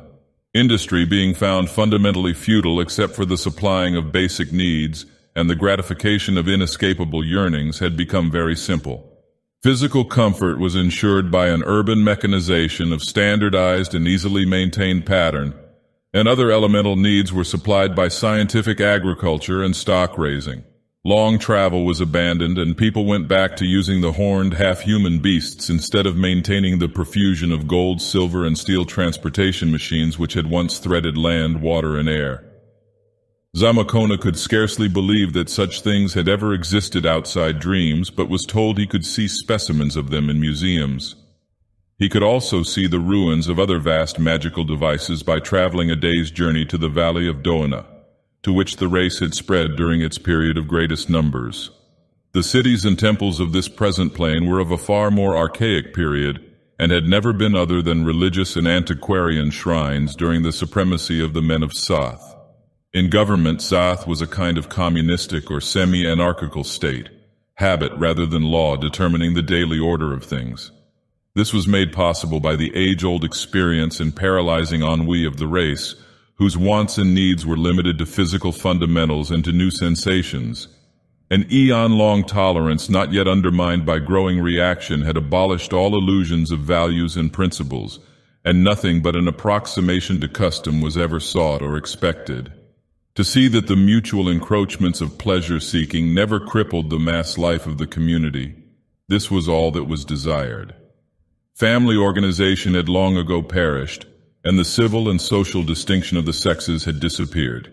Daily life was organized in ceremonial patterns, with games, intoxication, torture of slaves, daydreaming, gastronomic and emotional orgies, religious exercises, exotic experiments, artistic and philosophical discussions, and the like as the principal occupations.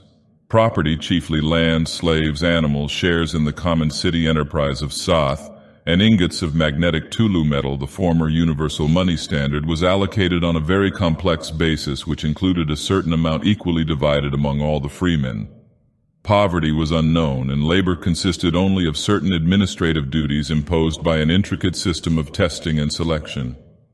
Zamakona found difficulty in describing conditions so unlike anything he had previously known, and the text of his manuscript proved unusually puzzling at this point.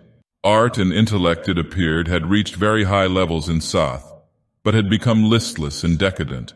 The dominance of machinery had at one time broken up the growth of normal aesthetics, introducing a lifelessly geometrical tradition fatal to sound expression. This had soon been outgrown, but had left its mark upon all pictorial and decorative attempts, so that except for conventionalized religious designs, there was little depth or feeling in any later work. Archaistic reproductions of earlier work had been found much preferable for general enjoyment. Literature was all highly individual and analytical, so much so as to be wholly incomprehensible to Zamakona. Science had been profound and accurate and all-embracing save in the one direction of astronomy. Of late, however, it was falling into decay, as people found it increasingly useless to tax their minds by recalling its maddening infinitude of details and ramifications. It was thought more sensible to abandon the deepest speculations and to confine philosophy to conventional forms. Technology, of course, could be carried on by rule of thumb. History was more and more neglected, but exact and copious chronicles of the past existed in the libraries. It was still an interesting subject, and there would be a vast number to rejoice at the fresh outer world knowledge brought in by Zamakona. In general, though, the modern tendency was to feel rather than to think, so that men were now more highly esteemed for inventing new diversions than for preserving old facts or pushing back the frontier of cosmic mystery. Religion was a leading interest in Soth, though very few actually believed in the supernatural.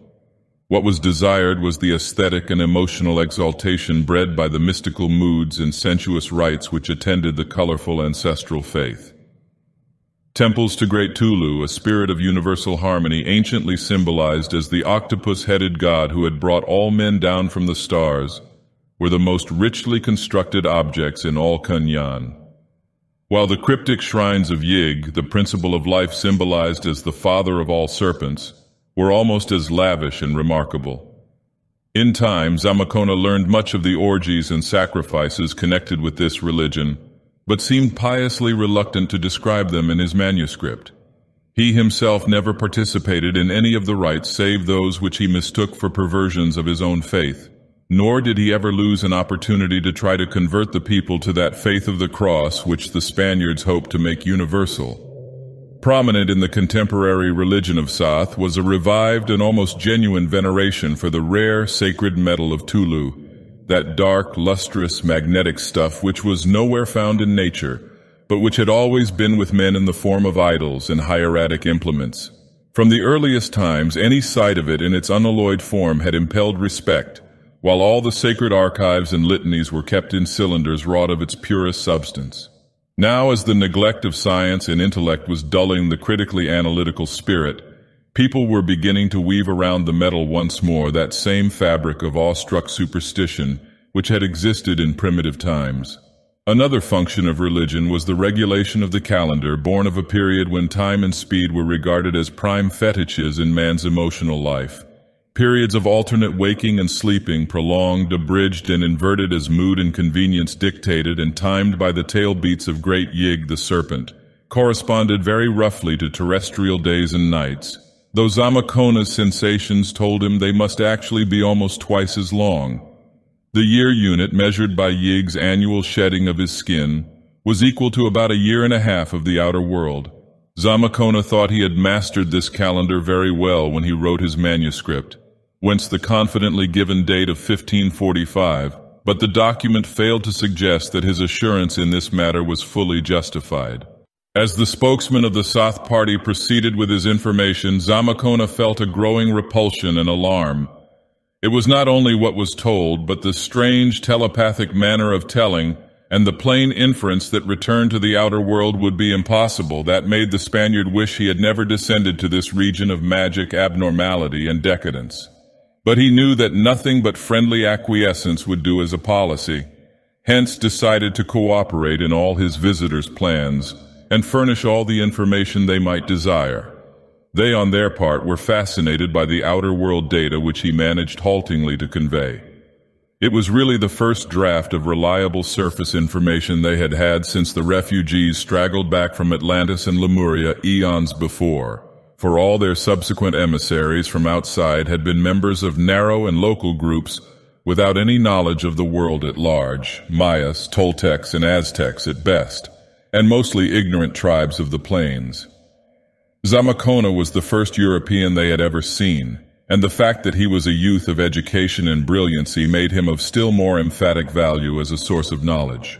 The visiting party showed their breathless interest in all he contrived to convey, and it was plain that his coming would do much to relieve the flagging interest of wearied Soth in matters of geography and history. The only thing which seemed to displease the men of Soth was the fact that curious and adventurous strangers were beginning to pour into those parts of the upper world where the passages to Kunyan lay. Zamacona told them of the founding of Florida and New Spain, and made it clear that a great part of the world was stirring with the zest of adventure. Spanish, Portuguese, French, and English. Sooner or later, Mexico and Florida must meet in one great colonial empire, and then it would be hard to keep outsiders from the rumored gold and silver of the abyss. Charging Buffalo knew of Zamacona's journey into the earth. Would he tell Coronado, or somehow let a report get to the great viceroy when he failed to find the traveler at the promised meeting place? Alarm for the continued secrecy and safety of Cunyan showed in the faces of the visitors, and Zamacona absorbed from their minds the fact that from now on sentries would undoubtedly be posted once more at all the unblocked passages to the outside world which the men of Soth could remember. The long conversation of Zamacona and his visitors took place in the green-blue twilight of the grove just outside the temple door. Some of the men reclined on the weeds and moss beside the half-vanished walk, while others, including the Spaniard and the chief spokesman of the Soth party, sat on the occasional low monolithic pillars that lined the temple approach. Almost a whole terrestrial day must have been consumed in the colloquy, for Zamacona felt the need of food several times and ate from his well-stocked pack while some of the Soth party went back for provisions to the roadway, where they had left the animals on which they had ridden. At length, the prime leader of the party brought the discourse to a close and indicated that the time had come to proceed to the city. There were, he affirmed, several extra beasts in the cavalcade, upon one of which Zamacona could ride. The prospect of mounting one of those ominous hybrid entities whose fabled nourishment was so alarming, and a single sight of which had set Charging Buffalo into such a frenzy of flight, was by no means reassuring to the traveler. There was, moreover, another point about the things which disturbed him greatly, the apparently preternatural intelligence with which some members of the previous day's roving pack had reported his presence to the men of Soth and brought out the present expedition. But Zamacona was not a coward, hence followed the men boldly down the weed-grown walk toward the road where the things were stationed. And yet he could not refrain from crying out in terror at what he saw when he passed through the great vine-draped pylons and emerged upon the ancient road. He did not wonder that the curious Wichita had fled in panic and had to close his eyes a moment to retain his sanity. It is unfortunate that some sense of pious reticence prevented him from describing fully in his manuscript the nameless sight he saw. As it is, he merely hinted at the shocking morbidity of these great floundering white things, with black fur on their backs, a rudimentary horn in the center of their foreheads, and an unmistakable trace of human or anthropoid blood in their flat-nosed, bulging-lipped faces. They were, he declared later in his manuscript, the most terrible objective entities he ever saw in his life, either in Cunyan or in the outer world, and the specific quality of their supreme terror was something apart from any easily recognizable or describable feature. The main trouble was that they were not wholly products of nature. The party observed Zamacona's fright and hastened to reassure him as much as possible. The beasts, or Gyayoten, they explained, surely were curious things, but were really very harmless.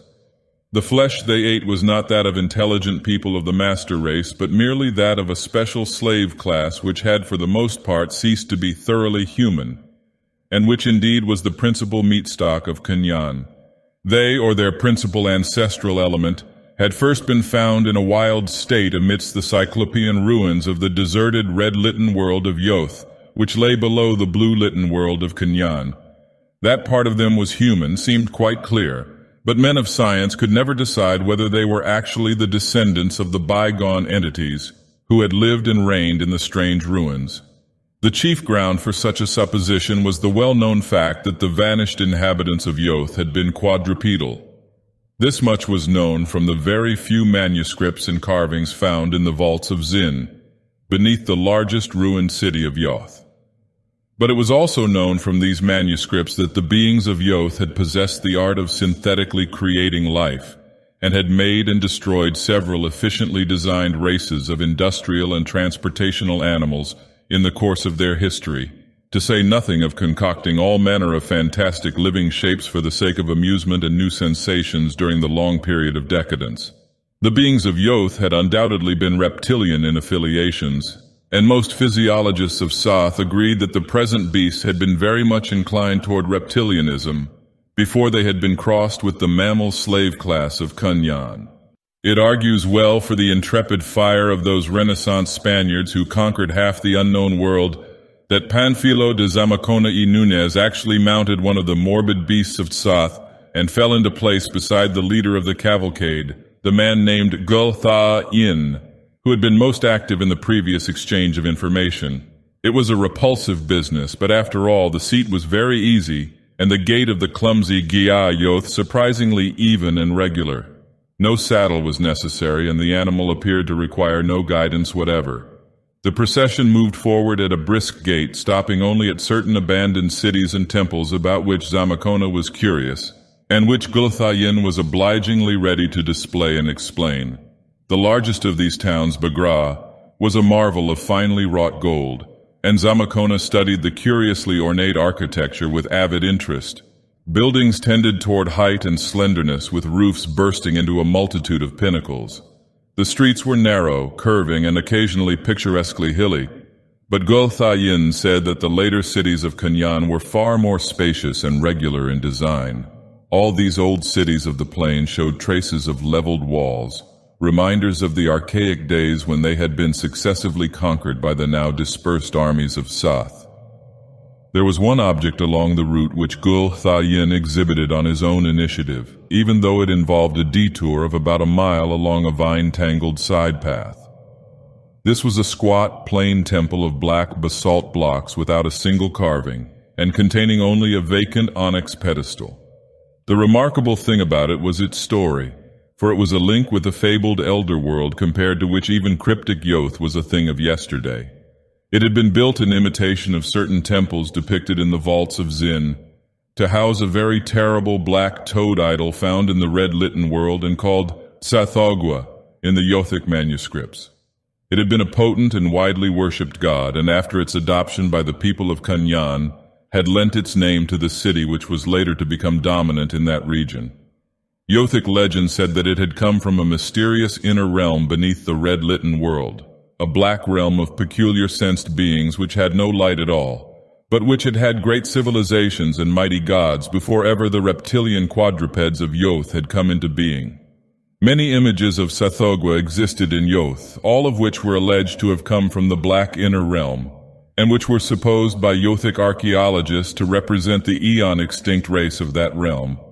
The black realm called Nakai in the Yothic manuscripts had been explored as thoroughly as possible by these archaeologists, and singular stone troughs or burrows had excited infinite speculation. When the men of Kanyan discovered the red Litten world and deciphered its strange manuscripts, they took over the Tsathoggua cult and brought all the frightful toad images up to the land of blue light, housing them in shrines of Yoth-quarried basalt like the one Zamacona now saw. The cult flourished until it almost rivaled the ancient cults of Yig and Tulu, and one branch of the race even took it to the outer world, where the smallest of the images eventually found a shrine at Olatho, in the land of Lomar near the Earth's North Pole. It was rumored that this outer world cult survived even after the Great Ice Sheet and the hairy Gnofkas destroyed Lomar, but of such matters not much was definitely known in Kanyan. In that world of blue light, the cult came to an abrupt end, even though the name of Tsath was suffered to remain. What ended the cult was the partial exploration of the black realm of Nakai beneath the red Litten world of Yoth. According to the Yothic manuscripts, there was no surviving life in Nakai, but something must have happened in the eons between the days of Yoth and the coming of men to the earth. Something perhaps not unconnected with the end of Yoth. Probably it had been an earthquake, opening up lower chambers of the lightless world which had been closed against the Yothic archaeologists. Or perhaps some more frightful juxtaposition of energy and electrons, wholly inconceivable to any sort of vertebrate minds, had taken place. At any rate, when the men of Kanyan went down into Nakai's black abyss with their great atom power searchlights, they found living things that oozed along stone channels and worshipped onyx and basalt images of Tsathoggua. But they were not toads like Tsathoggua himself. Far worse, they were amorphous lumps of viscous black slime that took temporary shapes for various purposes. The explorers of Kanyan did not pause for detailed observations, and those who escaped alive sealed the passage leading from red Litten Yoth down into the gulfs of nether horror. Then all the images of Sathogwa and the land of Kunyan were dissolved into the ether by disintegrating rays, and the cult was abolished forever. Eons later, when naive fears were outgrown and supplanted by scientific curiosity, the old legends of Sathogwa and Nakai were recalled, and a suitably armed and equipped exploring party went down to Yoth to find the closed gate of the Black Abyss and see what might still lie beneath. But they could not find the gate, nor could any man ever do so in all the ages that followed.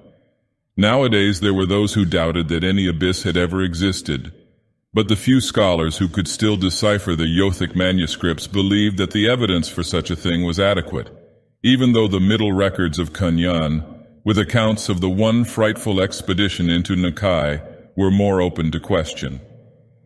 Some of the later religious cults tried to suppress remembrance of Nakai's existence and attach severe penalties to its mention, but these had not begun to be taken seriously at the time of Zamakona's advent to Kunyan. As the cavalcade returned to the old highway and approached the low range of mountains, Zamakona saw that the river was very close on the left. Somewhat later, as the terrain rose, the stream entered a gorge and passed through the hills, while the road traversed the gap at a rather higher level close to the brink. It was about this time that light rainfall came. Zamakona noticed the occasional drops and drizzle and looked up at the coruscating blue air, but there was no diminution of the strange radiance. Gothayin then told him that such condensations and precipitations of water vapor were not uncommon, and that they never dimmed the glare of the vault above. A kind of mist, indeed, always hung about the lowlands of Kunyan, and compensated for the complete absence of true clouds. The slight rise of the mountain pass enabled Zamakona, by looking behind, to see the ancient and deserted plain in panorama as he had seen it from the other side. He seems to have appreciated its strange beauty, and to have vaguely regretted leaving it, for he speaks of being urged by Gothayin to drive his beast more rapidly. When he faced frontward again, he saw that the crest of the road was very near, the weed-grown way leading starkly up and ending against a blank void of blue light. The scene was undoubtedly highly impressive. A steep green mountain wall on the right, a deep river chasm on the left with another green mountain wall beyond it, and ahead, the churning sea of bluish coruscations into which the upward path dissolved. Then came the crest itself, and with it the world of Sath outspread in a stupendous forward vista. Zamakona caught his breath at the great sweep of peopled landscape, for it was a hive of settlement and activity beyond anything he had ever seen or dreamed of. The downward slope of the hill itself was relatively thinly strewn with small farms and occasional temples.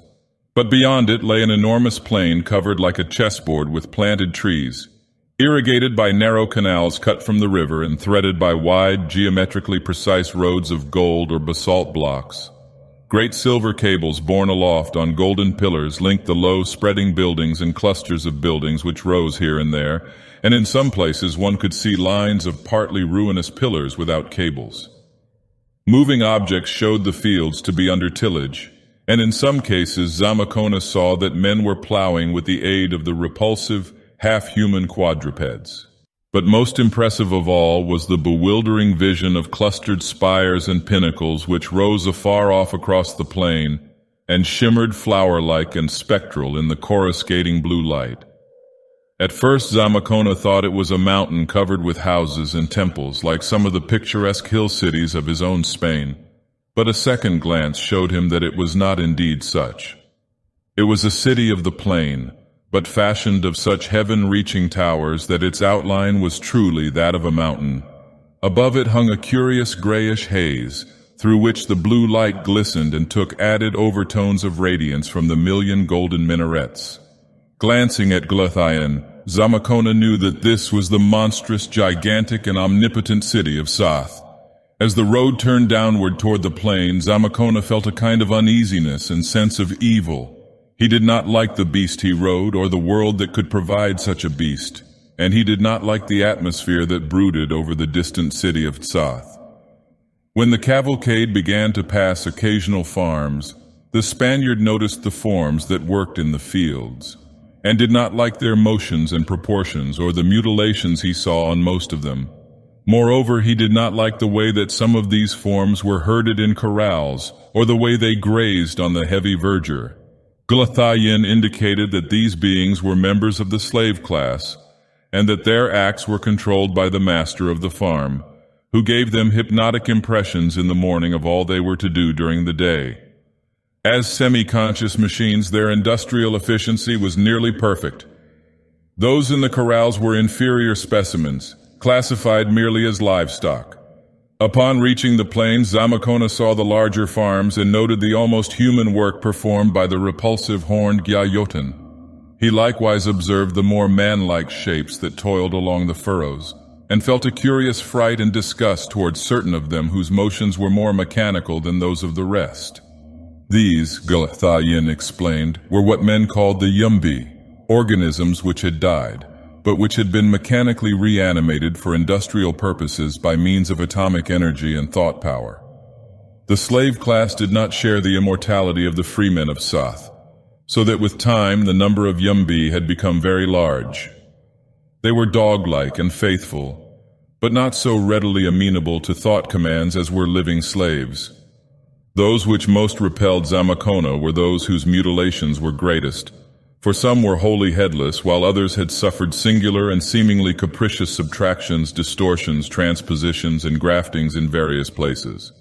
The Spaniard could not account for this condition, but Glathayan made it clear that these were slaves who had been used for the amusement of the people in some of the vast arenas. For the men of Soth were connoisseurs of delicate sensation and required a constant supply of fresh and novel stimuli for their jaded impulses. Zamakona, though by no means squeamish, was not favorably impressed by what he saw and heard. Approached more closely, the vast metropolis became dimly horrible in its monstrous extent and inhuman height. Glathayan explained that the upper parts of the great towers were no longer used and that many had been taken down to avoid the bother of maintenance. The plain around the original urban area was covered with newer and smaller dwellings, which in many cases were preferred to the ancient towers. From the whole mass of gold and stone, a monotonous roar of activity droned outward over the plain, while cavalcades and streams of wagons were constantly entering and leaving over the great gold or stone-paved roads. Several times Glathayan paused to show Zamakona some particular object of interest, especially the temples of Yig, Tulu, Nug, Yeb, and the not-to-be-named one which lined the road at infrequent intervals, each in its embowering grove according to the custom of Kunyan. These temples, unlike those of the deserted plain beyond the mountains, were still in active use, large parties of mounted worshippers coming and going in constant streams. Glathayan took Zamakona into each of them, and the Spaniard watched the subtle orgiastic rites with fascination and repulsion. The ceremonies of Nug and Yeb sickened him especially, so much indeed that he refrained from describing them in his manuscript. One squat black temple of Sithogwa was encountered, but it had been turned into a shrine of Shub-Niggurath, the all-mother and wife of the not-to-be-named one. This deity was a kind of sophisticated Astarte, and her worship struck the pious Catholic as supremely obnoxious. What he liked least of all were the emotional sounds emitted by the celebrants, jarring sounds in a race that had ceased to use vocal speech for ordinary purposes. Close to the compact outskirts of Soth, and well within the shadow of its terrifying towers, Glathayan pointed out a monstrous circular building before which enormous crowds were lined up. This, he indicated, was one of the many amphitheaters where curious sports and sensations were provided for the weary people of Kunyan. He was about to pause and usher Zamakona inside the vast curved facade, when the Spaniard, recalling the mutilated forms he had seen in the fields, violently demurred. This was the first of those friendly clashes of taste which were to convince the people of Soth that their guest followed strange and narrow standards. Soth itself was a network of strange and ancient streets, and despite a growing sense of horror and alienage, Zamakona was enthralled by its intimations of mystery and cosmic wonder. The dizzy giganticism of its overawing towers, the monstrous surge of teeming life through its ornate avenues, the curious carvings on its doorways and windows, the odd vistas glimpsed from balustraded plazas and tiers of Titan terraces, and the enveloping gray haze which seemed to press down on the gorge-like streets in low-ceiling fashion, all combined to produce such a sense of adventurous expectancy as he had never known before. He was taken at once to a council of executives which held forth in a golden copper palace behind a gardened and fountained park, and was for some time subjected to close, friendly questioning in a vaulted hall frescoed with vertiginous arabesques. Much was expected of him, he could see, in the way of historical information about the outside earth, but in return all the mysteries of Kunyan would be unveiled to him. The one great drawback was the inexorable ruling that he might never return to the world of sun and stars in Spain which was his. A daily program was laid down for the visitor, with time apportioned judiciously among several kinds of activities. There were to be conversations with persons of learning in various places and lessons in many branches of Satthic lore. Liberal periods of research were allowed for, and all the libraries of Kunyan, both secular and sacred, were to be thrown open to him as soon as he might master the written languages. Rites and spectacles were to be attended, except when he might especially object, and much time would be left for the enlightened pleasure-seeking and emotional titillation which form the goal and nucleus of daily life. A house in the suburbs or an apartment in the city would be assigned him, and he would be initiated into one of the large affection groups, including many noble women of the most extreme and art-enhanced beauty, which in latter-day Kunyan took the place of family units. Several horned Gyayoten would be provided for his transportation and errand-running, and 10 living slaves of intact body would serve to conduct his establishment and protect him from thieves and sadists and religious orgiasts on the public highways. There were many mechanical devices which he must learn to use, but Gulthayin would instruct him immediately regarding the principal ones. Upon his choosing an apartment in preference to a suburban villa, Zamacona was dismissed by the executives with great courtesy and ceremony, and was led through several gorgeous streets to a cliff-like carven structure of some 70 or 80 floors. Preparations for his arrival had already been instituted, and in a spacious ground-floor suite of vaulted rooms slaves were busy adjusting hangings and furniture. There were lacquered and inlaid tabourets, velvet and silk reclining corners and squatting cushions, and infinite rows of teakwood and ebony pigeonholes with metal cylinders containing some of the manuscripts he was soon to read, standard classics which all urban apartments possessed. Desks with great stacks of membrane paper and pots of the prevailing green pigment were in every room, each with graded sets of pigment brushes and other odd bits of stationery. Mechanical writing devices stood on ornate golden tripods, while over all was shed a brilliant blue light from energy globes set in the ceiling. There were windows, but at this shadowy ground level they were of scant illuminating value. In some of the rooms were elaborate baths, while the kitchen was a maze of technical contrivances. Supplies were brought, Zamacona was told, through the network of underground passages which lay beneath Sath, and which had once accommodated curious mechanical transports. There was a stable on that underground level for the beasts, and Zamacona would presently be shown how to find the nearest runway to the street. Before his inspection was finished, the permanent staff of slaves arrived and were introduced, and shortly afterward there came some half-dozen freemen and noblewomen of his future affection group who were to be his companions for several days, contributing what they could to his instruction and amusement. Upon their departure, another party would take their place, and so onward in rotation through a group of about 50 members. Thus was Panfilo de Zamacona y Núñez absorbed for 4 years into the life of the sinister city of Sath in the blue-litten nether-world of Kunyan.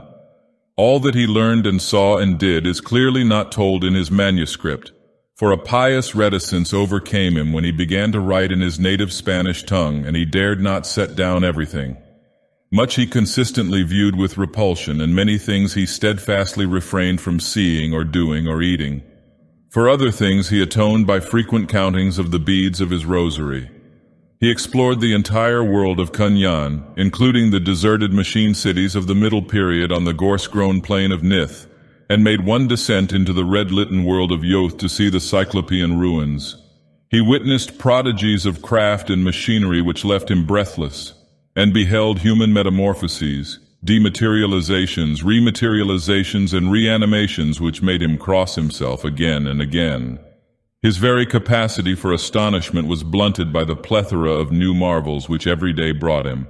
But the longer he stayed, the more he wished to leave, for the inner life of Kunyan was based on impulses very plainly outside his radius. As he progressed in historical knowledge, he understood more, but understanding only heightened his distaste. He felt that the people of Soth were a lost and dangerous race, more dangerous to themselves than they knew, and that their growing frenzy of monotony warfare and novelty quest was leading them rapidly toward a precipice of disintegration and utter horror. His own visit, he could see, had accelerated their unrest, not only by introducing fears of outside invasion, but by exciting in many a wish to sally forth and taste the diverse external world he described. As time progressed, he noticed an increasing tendency of the people to resort to dematerialization as an amusement, so that the apartments and amphitheaters of Soth became a veritable witches' sabbath of transmutations, age adjustments, death experiments, and projections. With the growth of boredom and restlessness, he saw cruelty and subtlety and revolt were growing apace. There was more and more cosmic abnormality, more and more curious sadism, more and more ignorance and superstition, and more desire to escape out of physical life into a half-spectral state of electronic dispersal. All his efforts to leave, however, came to nothing. Persuasion was useless, as repeated trials proved, though the mature disillusion of the upper classes at first prevented them from resenting their guests' open wish for departure. In a year which he reckoned as 1543, Zamakona made an actual attempt to escape through the tunnel by which he had entered Kunyan, but after a weary journey across the deserted plain, he encountered forces in the dark passage which discouraged him from future attempts in that direction. As a means of sustaining hope and keeping the image of home in mind, he began about this time to make rough drafts of the manuscript relating his adventures, delighting in the loved old Spanish words and the familiar letters of the Roman alphabet. Somehow he fancied he might get the manuscript to the outer world, and to make it convincing to his fellows, he resolved to enclose it in one of the Tulu metal cylinders used for sacred archives. That alien magnetic substance could not but support the incredible story he had to tell. But even as he planned, he had little real hope of ever establishing contact with the Earth's surface. Every known gate, he knew, was guarded by persons or forces that it were better not to oppose. His attempt at escape had not helped matters, for he could now see a growing hostility to the outer world he represented. He hoped that no other European would find his way in, for it was possible that later comers might not fare as well as he. He himself had been a cherished fountain of data, and as such had enjoyed a privileged status. Others deemed less necessary might receive rather different treatment. He even wondered what would happen to him when the sages of Soth considered him drained dry of fresh facts, and in self-defense began to be more gradual in his talks on Earth lore, conveying whenever he could the impression of vast knowledge held in reserve. One other thing which endangered Zamakona's status in Soth was his persistent curiosity regarding the ultimate abyss of Nakai, beneath red Litan Yoth, whose existence the dominant religious cults of Kunyan were more and more inclined to deny. When exploring Yoth, he had vainly tried to find the blocked-up entrance, and later on he experimented in the arts of dematerialization and projection, hoping that he might thereby be able to throw his consciousness downward into the gulfs which his physical eyes could not discover. Though never becoming truly proficient in these processes, he did manage to achieve a series of monstrous and portentous dreams, which he believed included some elements of actual projection into Nakai, dreams which greatly shocked and perturbed the leaders of Yig and Tulu worship when he related them, and which he was advised by friends to conceal rather than exploit. In time, those dreams became very frequent and maddening, containing things which he dared not record in his main manuscript, but of which he prepared a special record for the benefit of certain learned men in Soth. It may have been unfortunate, or it may have been mercifully fortunate, that Zamakona practiced so many reticences and reserved so many themes and descriptions for subsidiary manuscripts. The main document leaves one to guess much about the detailed manners, customs, thoughts, language, and history of Kunyan, as well as to form any adequate picture of the visual aspect and daily life of Soth. One is left puzzled, too, about the real motivations of the people, their strange passivity and craven unwarlikeness, and their almost cringing fear of the outer world despite their possession of atomic and dematerializing powers, which would have made them unconquerable had they taken the trouble to organize armies as in the old days. It is evident that Kunyan was far along in its decadence, reacting with mixed apathy and hysteria against the standardized and time-tabled life of stultifying regularity which machinery had brought it during its middle period. Even the grotesque and repulsive customs and modes of thought and feeling can be traced to this source. For in his historical research, Zamacona found evidence of bygone eras in which Kunyan had held ideas much like those of the classic and Renaissance outer world, and had possessed a national character and art full of what Europeans regard as dignity, kindness, and nobility. The more Zamacona studied these things, the more apprehensive about the future he became, because he saw that the omnipresent moral and intellectual disintegration was a tremendously deep-seated and ominously accelerating movement. Even during his stay, the signs of decay multiplied. Rationalism degenerated more and more into fanatical and orgiastic superstition, centering in a lavish adoration of the magnetic Tulu metal, and tolerance steadily dissolved into a series of frenzied hatreds, especially toward the outer world of which the scholars were learning so much from him. At times he almost feared that the people might someday lose their age-long apathy and brokenness and turn like desperate rats against the unknown lands above them, sweeping all before them by virtue of their singular and still remembered scientific powers. But for the present they fought their boredom and sense of emptiness in other ways, multiplying their hideous emotional outlets and increasing the mad grotesqueness and abnormality of their diversions. The arenas of Tsath must have been accursed and unthinkable places. Zamacona never went near them, and what they would be in another century or even in another decade he did not dare to think. The pious Spaniard crossed himself and counted his beads more often than usual in those days. In the year 1545, as he reckoned it, Zamacona began what may well be accepted as his final series of attempts to leave Kunyan. His fresh opportunity came from an unexpected source, a female of his affection group who conceived for him a curious individual infatuation based on some hereditary memory of the days of monogamous wedlock in Tsath. Over this female, a noble woman of moderate beauty and of at least average intelligence named Telayub, Zamacona acquired the most extraordinary influence, finally inducing her to help him in an escape, under the promise that he would let her accompany him. Chance proved a great factor in the course of events, for Tilayub came of a primordial family of gate lords who had retained oral traditions of at least one passage to the outer world, which the mass of people had forgotten even at the time of the great closing. A passage to a mound on the level plains of earth which had, in consequence, never been sealed up or guarded. She explained that the primordial gate lords were not guards or sentries, but merely ceremonial and economic proprietors, half-feudal and baronial in status, of an era preceding the severance of surface relations. Her own family had been so reduced at the time of the closing that their gate had been wholly overlooked, and they had ever afterward preserved the secret of its existence as a sort of hereditary secret, a source of pride and of a sense of reserve power, to offset the feeling of vanished wealth and influence which so constantly irritated them. Zamacona, now working feverishly to get his manuscript into final form in case anything should happen to him, decided to take with him on his outward journey only 5 beast loads of unalloyed gold in the form of the small ingots used for minor decorations. Enough, he calculated, to make him a personage of unlimited power in his own world.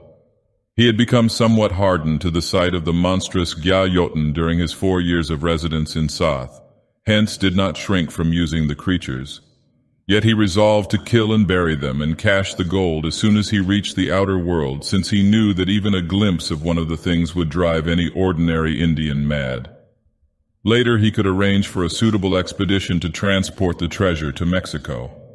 Telayub he would perhaps allow to share his fortunes, for she was by no means unattractive, though possibly he would arrange for her sojourn amongst the Plains Indians, since he was not over-anxious to preserve links with the manner of life in Tsath. For a wife, of course, he would choose a lady of Spain, or at worst an Indian princess of normal outer world descent and a regular and approved past. But for the present, Tilayub must be used as a guide. The manuscript he would carry on his own person encased in a book cylinder of the sacred and magnetic Tulu metal. The expedition itself is described in the addendum to Zamacona's manuscript, written later, and in a hand showing signs of nervous strain. It set out amidst the most careful precautions, choosing a rest period and proceeding as far as possible along the faintly lighted passages beneath the city. Zamakona and Talayub, disguised in slaves' garments, bearing provision knapsacks and leading the 5 laden beasts on foot, were readily taken for commonplace workers. And they clung as long as possible to the subterranean way, using a long and little-frequented branch which had formerly conducted the mechanical transports to the now ruined suburb of Latha. Amidst the ruins of Latha, they came to the surface, thereafter passing as rapidly as possible over the deserted blue-litten plain of Neath toward the Guryan range of low hills.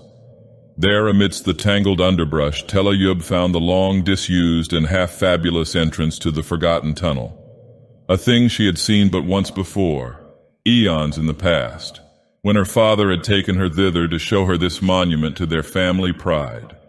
It was hard work getting the laden Gya Jotun to scrape through the obstructing vines and briars, and one of them displayed a rebelliousness destined to bear dire consequences, bolting away from the party and loping back towards Soth on its detestable pads, golden burden and all. It was nightmare work burrowing by the light of blue-ray torches upward, downward, forward, and upward again through a dank, choked tunnel that no foot had trodden since ages before the sinking of Atlantis. And at one point, Talayub had to practice the fearsome art of dematerialization on herself, Zamakona, and the laden beasts in order to pass a point wholly clogged by shifting earth strata. It was a terrible experience for Zamakona, for although he had often witnessed dematerialization in others and even practiced it himself to the extent of dream projection, he had never been fully subjected to it before. But Talayub was skilled in the arts of Kanyan, and accomplished the double metamorphosis in perfect safety. Thereafter they resumed the hideous burrowing through stalactited crypts of horror where monstrous carvings leered at every turn, alternately camping and advancing for a period which Zamakona reckoned as about 3 days, but which was probably less.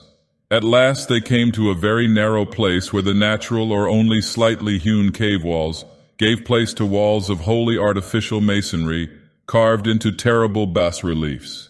These walls, after about a mile of steep ascent, ended with a pair of vast niches, one on each side, in which monstrous niter-encrusted images of Yig and Tulu squatted, glaring at each other across the passage as they had glared since the earliest youth of the human world.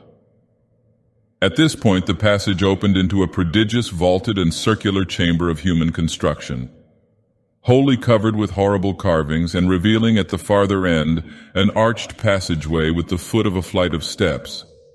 Talayub knew from family tales that this must be very near the earth's surface, but she could not tell just how near.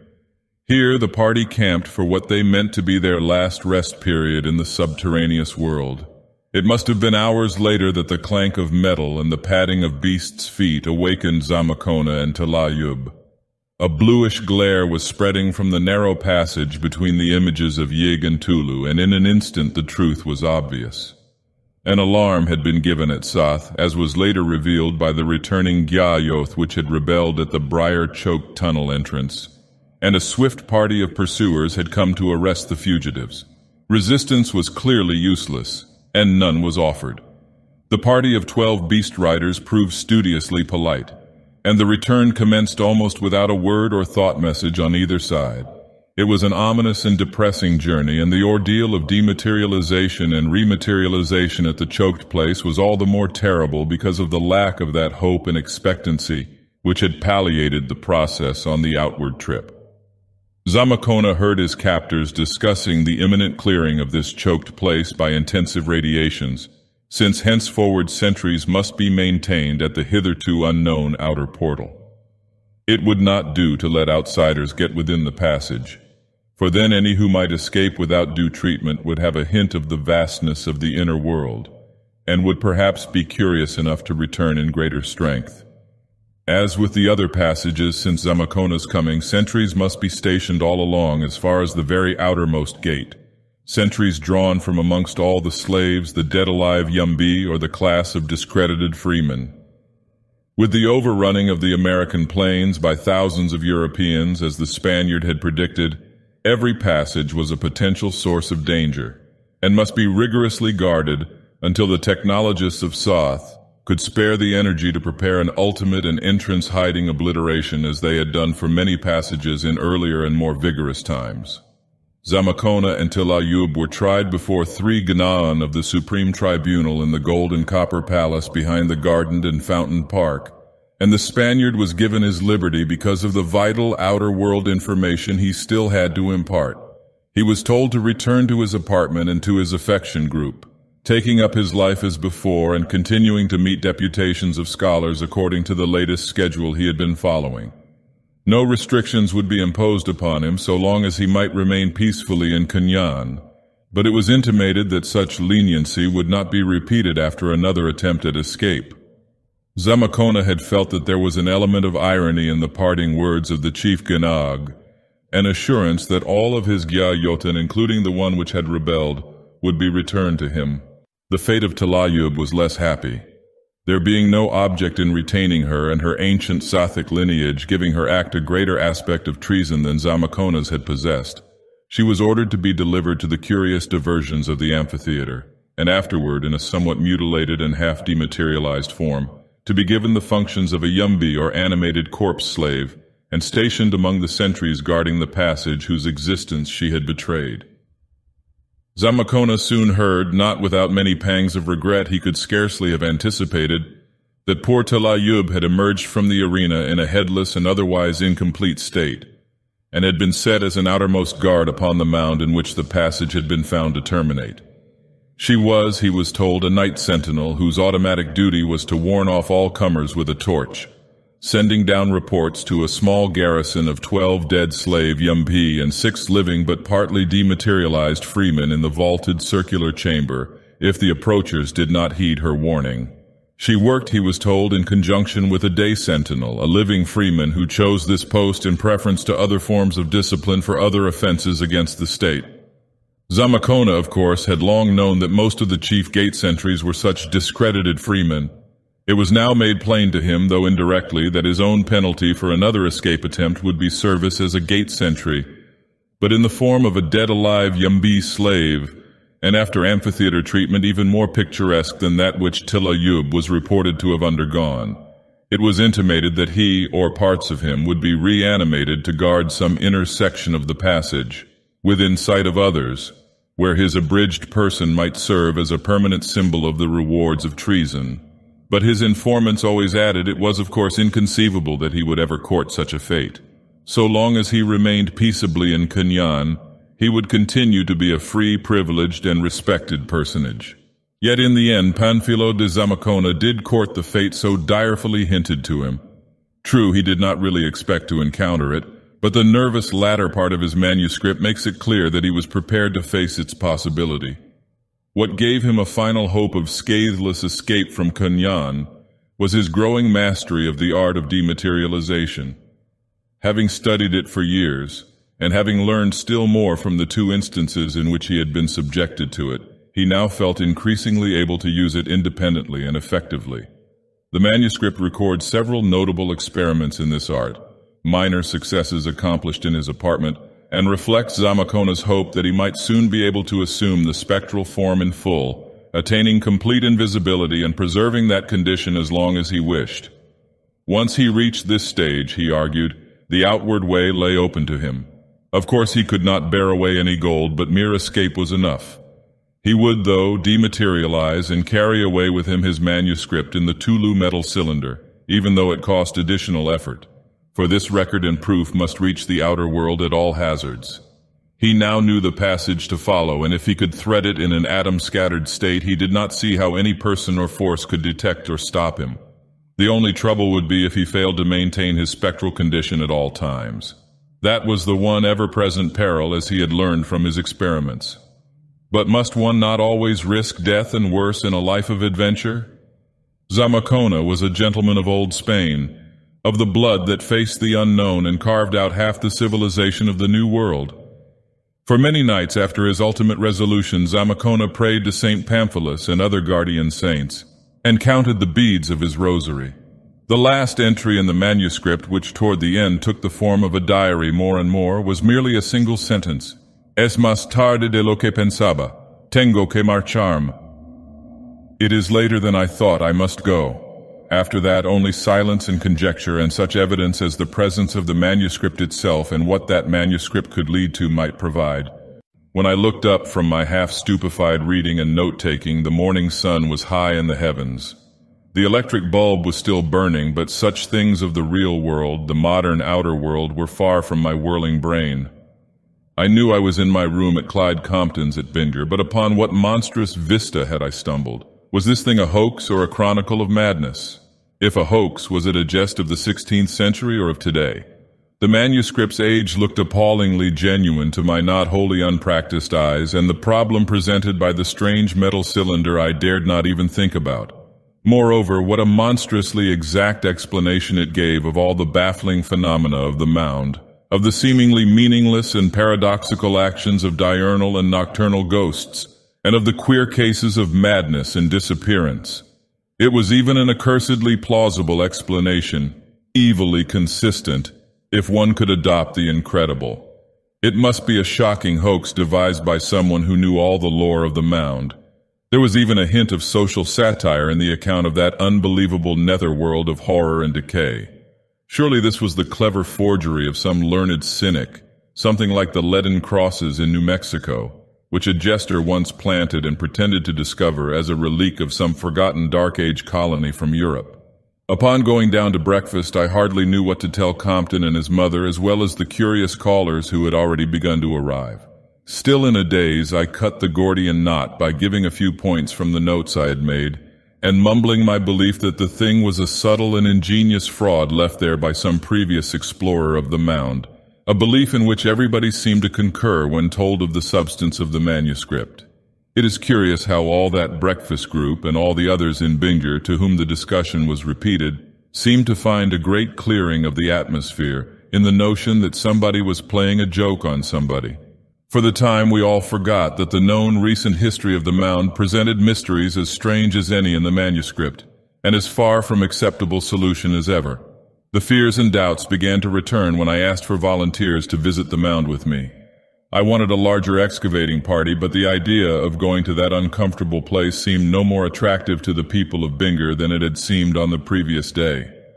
I myself felt a mounting horror upon looking toward the Mound and glimpsing the moving speck which I knew was the daylight sentinel.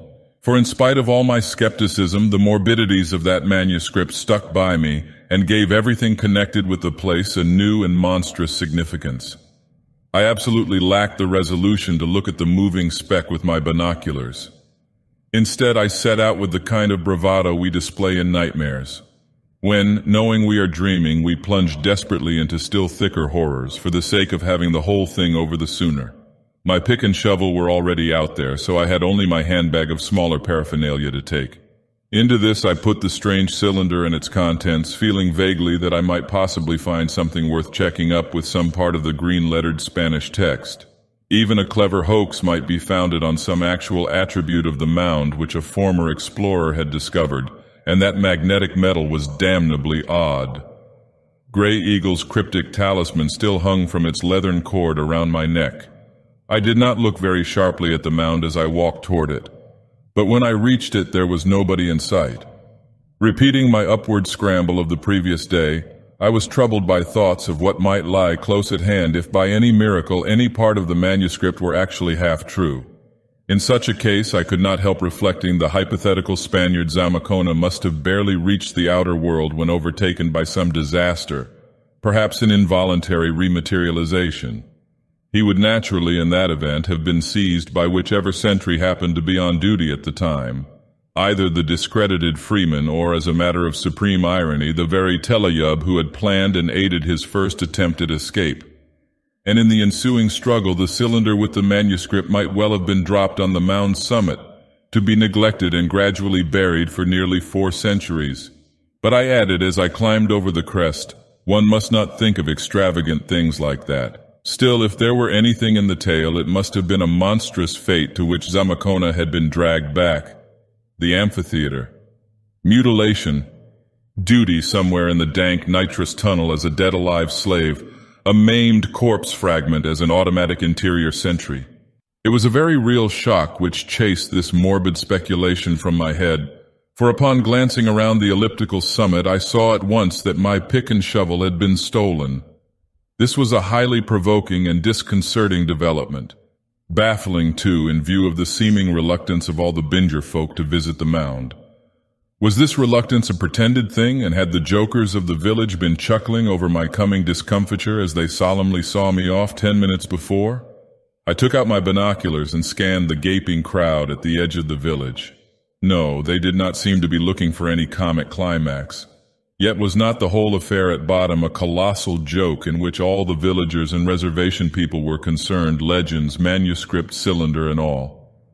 I thought of how I had seen the sentry from a distance and then found him unaccountably vanished. Thought also of the conduct of old Grey Eagle, of the speech and expressions of Compton and his mother, and of the unmistakable fright of most of the Binger people.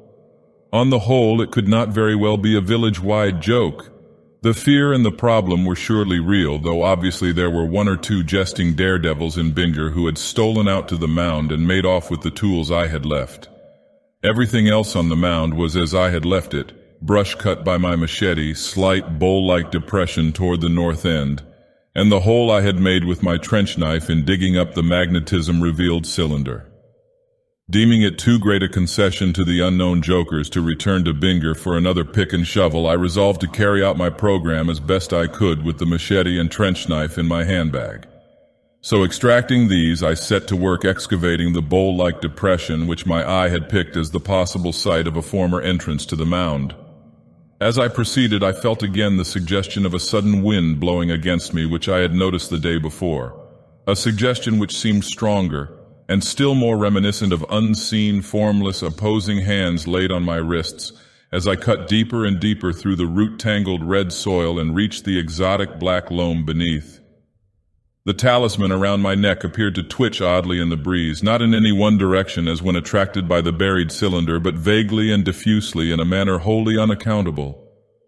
Then, quite without warning, the black, root-woven earth beneath my feet began to sink cracklingly, while I heard a faint sound of sifting falling matter far below me. The obstructing wind or forces or hands now seemed to be operating from the very seat of the sinking, and I felt that they aided me by pushing as I leaped back out of the hole to avoid being involved in any cave-in. Bending down over the brink and hacking at the mold-caked root tangle with my machete, I felt that they were against me again, but at no time were they strong enough to stop my work. The more roots I severed, the more falling matter I heard below.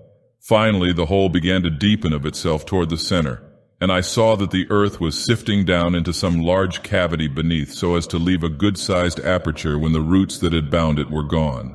A few more hacks of the machete did the trick, and with a parting cave-in and uprush of curiously chill and alien air, the last barrier gave way. Under the morning sun yawned a huge opening at least 3 feet square, and showing the top of a flight of stone steps down which the loose earth of the collapse was still sliding. My quest had come to something at last. With an elation of accomplishment almost overbalancing fear for the nonce, I replaced the trench knife and machete in my handbag, took out my powerful electric torch, and prepared for a triumphant, lone, and utterly rash invasion of the fabulous netherworld I had uncovered. It was rather hard getting down the first few steps, both because of the fallen earth which had choked them, and because of a sinister uppushing of a cold wind from below. The talisman around my neck swayed curiously, and I began to regret the disappearing square of daylight above me. The electric torch showed dank, water-stained, and salt-encrusted walls fashioned of huge basalt blocks, and now and then I thought I descried some trace of carving beneath the nitrous deposits. I gripped my handbag more tightly and was glad of the comforting weight of the sheriff's heavy revolver in my right-hand coat pocket. After a time the passage began to wind this way and that, and the staircase became free from obstructions. Carvings on the walls were now definitely traceable, and I shuddered when I saw how clearly the grotesque figures resembled the monstrous bas-reliefs on the cylinder I had found. Winds and forces continued to blow malevolently against me, and at one or two bends I half fancied the torch gave glimpses of thin, transparent shapes not unlike the sentinel on the mound as my binoculars had showed him. When I reached this stage of visual chaos, I stopped for a moment to get a grip on myself. It would not do to let my nerves get the better of me at the very outset of what would surely be a trying experience and the most important archaeological feat of my career. But I wished I had not stopped at just that place, for the act fixed my attention on something profoundly disturbing. It was only a small object lying close to the wall on one of the steps below me, but that object was such as to put my reason to a severe test, and bring up a line of the most alarming speculations. That the opening above me had been closed against all material forms for generations was utterly obvious from the growth of shrub roots and accumulation of drifting soil. Yet the object before me was most distinctly not many generations old, for it was an electric torch much like the one I now carried, warped and encrusted in the tomb-like dampness, but nonetheless perfectly unmistakable. I descended a few steps and picked it up, wiping off the evil deposits on my rough coat.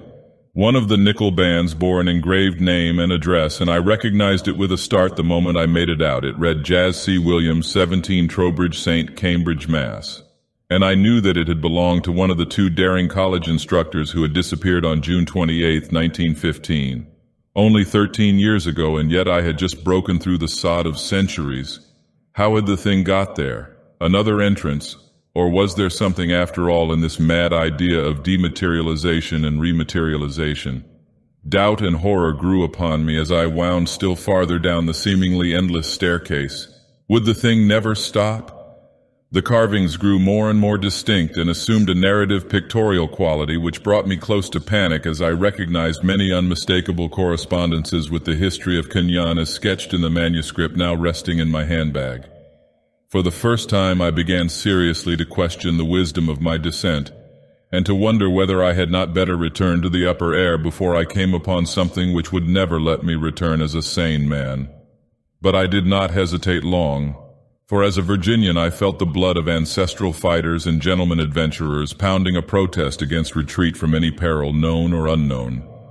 My descent became swifter rather than slower, and I avoided studying the terrible bas-reliefs and intaglios that had unnerved me. All at once I saw an arched opening ahead and realized that the prodigious staircase had ended at last. But with that realization came horror in mounting magnitude, for before me there yawned a vast vaulted crypt of all too familiar outline, a great circular space answering in every least particular to the carving-lined chamber described in the Zamacona manuscript. It was indeed the place. There could be no mistake. And if any room for doubt yet remained, that room was abolished by what I saw directly across the great vault. It was a second arched opening, commencing a long, narrow passage and having at its mouth two huge opposite niches bearing loathsome and titanic images of shockingly familiar pattern. There in the dark, unclean Yig and hideous Tulu squatted eternally, glaring at each other across the passage, as they had glared since the earliest youth of the human world. From this point onward, I ask no credence for what I tell, for what I think I saw. It is too utterly unnatural, too utterly monstrous and incredible to be any part of sane human experience or objective reality. My torch, though casting a powerful beam ahead, naturally could not furnish any general illumination of the Cyclopean crypt, so I now began moving it about to explore the giant walls little by little.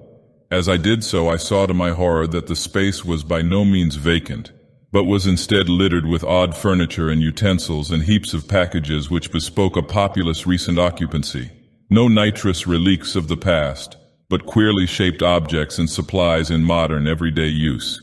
As my torch rested on each article or group of articles, however, the distinctness of the outlines soon began to grow blurred, until in the end I could scarcely tell whether the things belonged to the realm of matter or to the realm of spirit.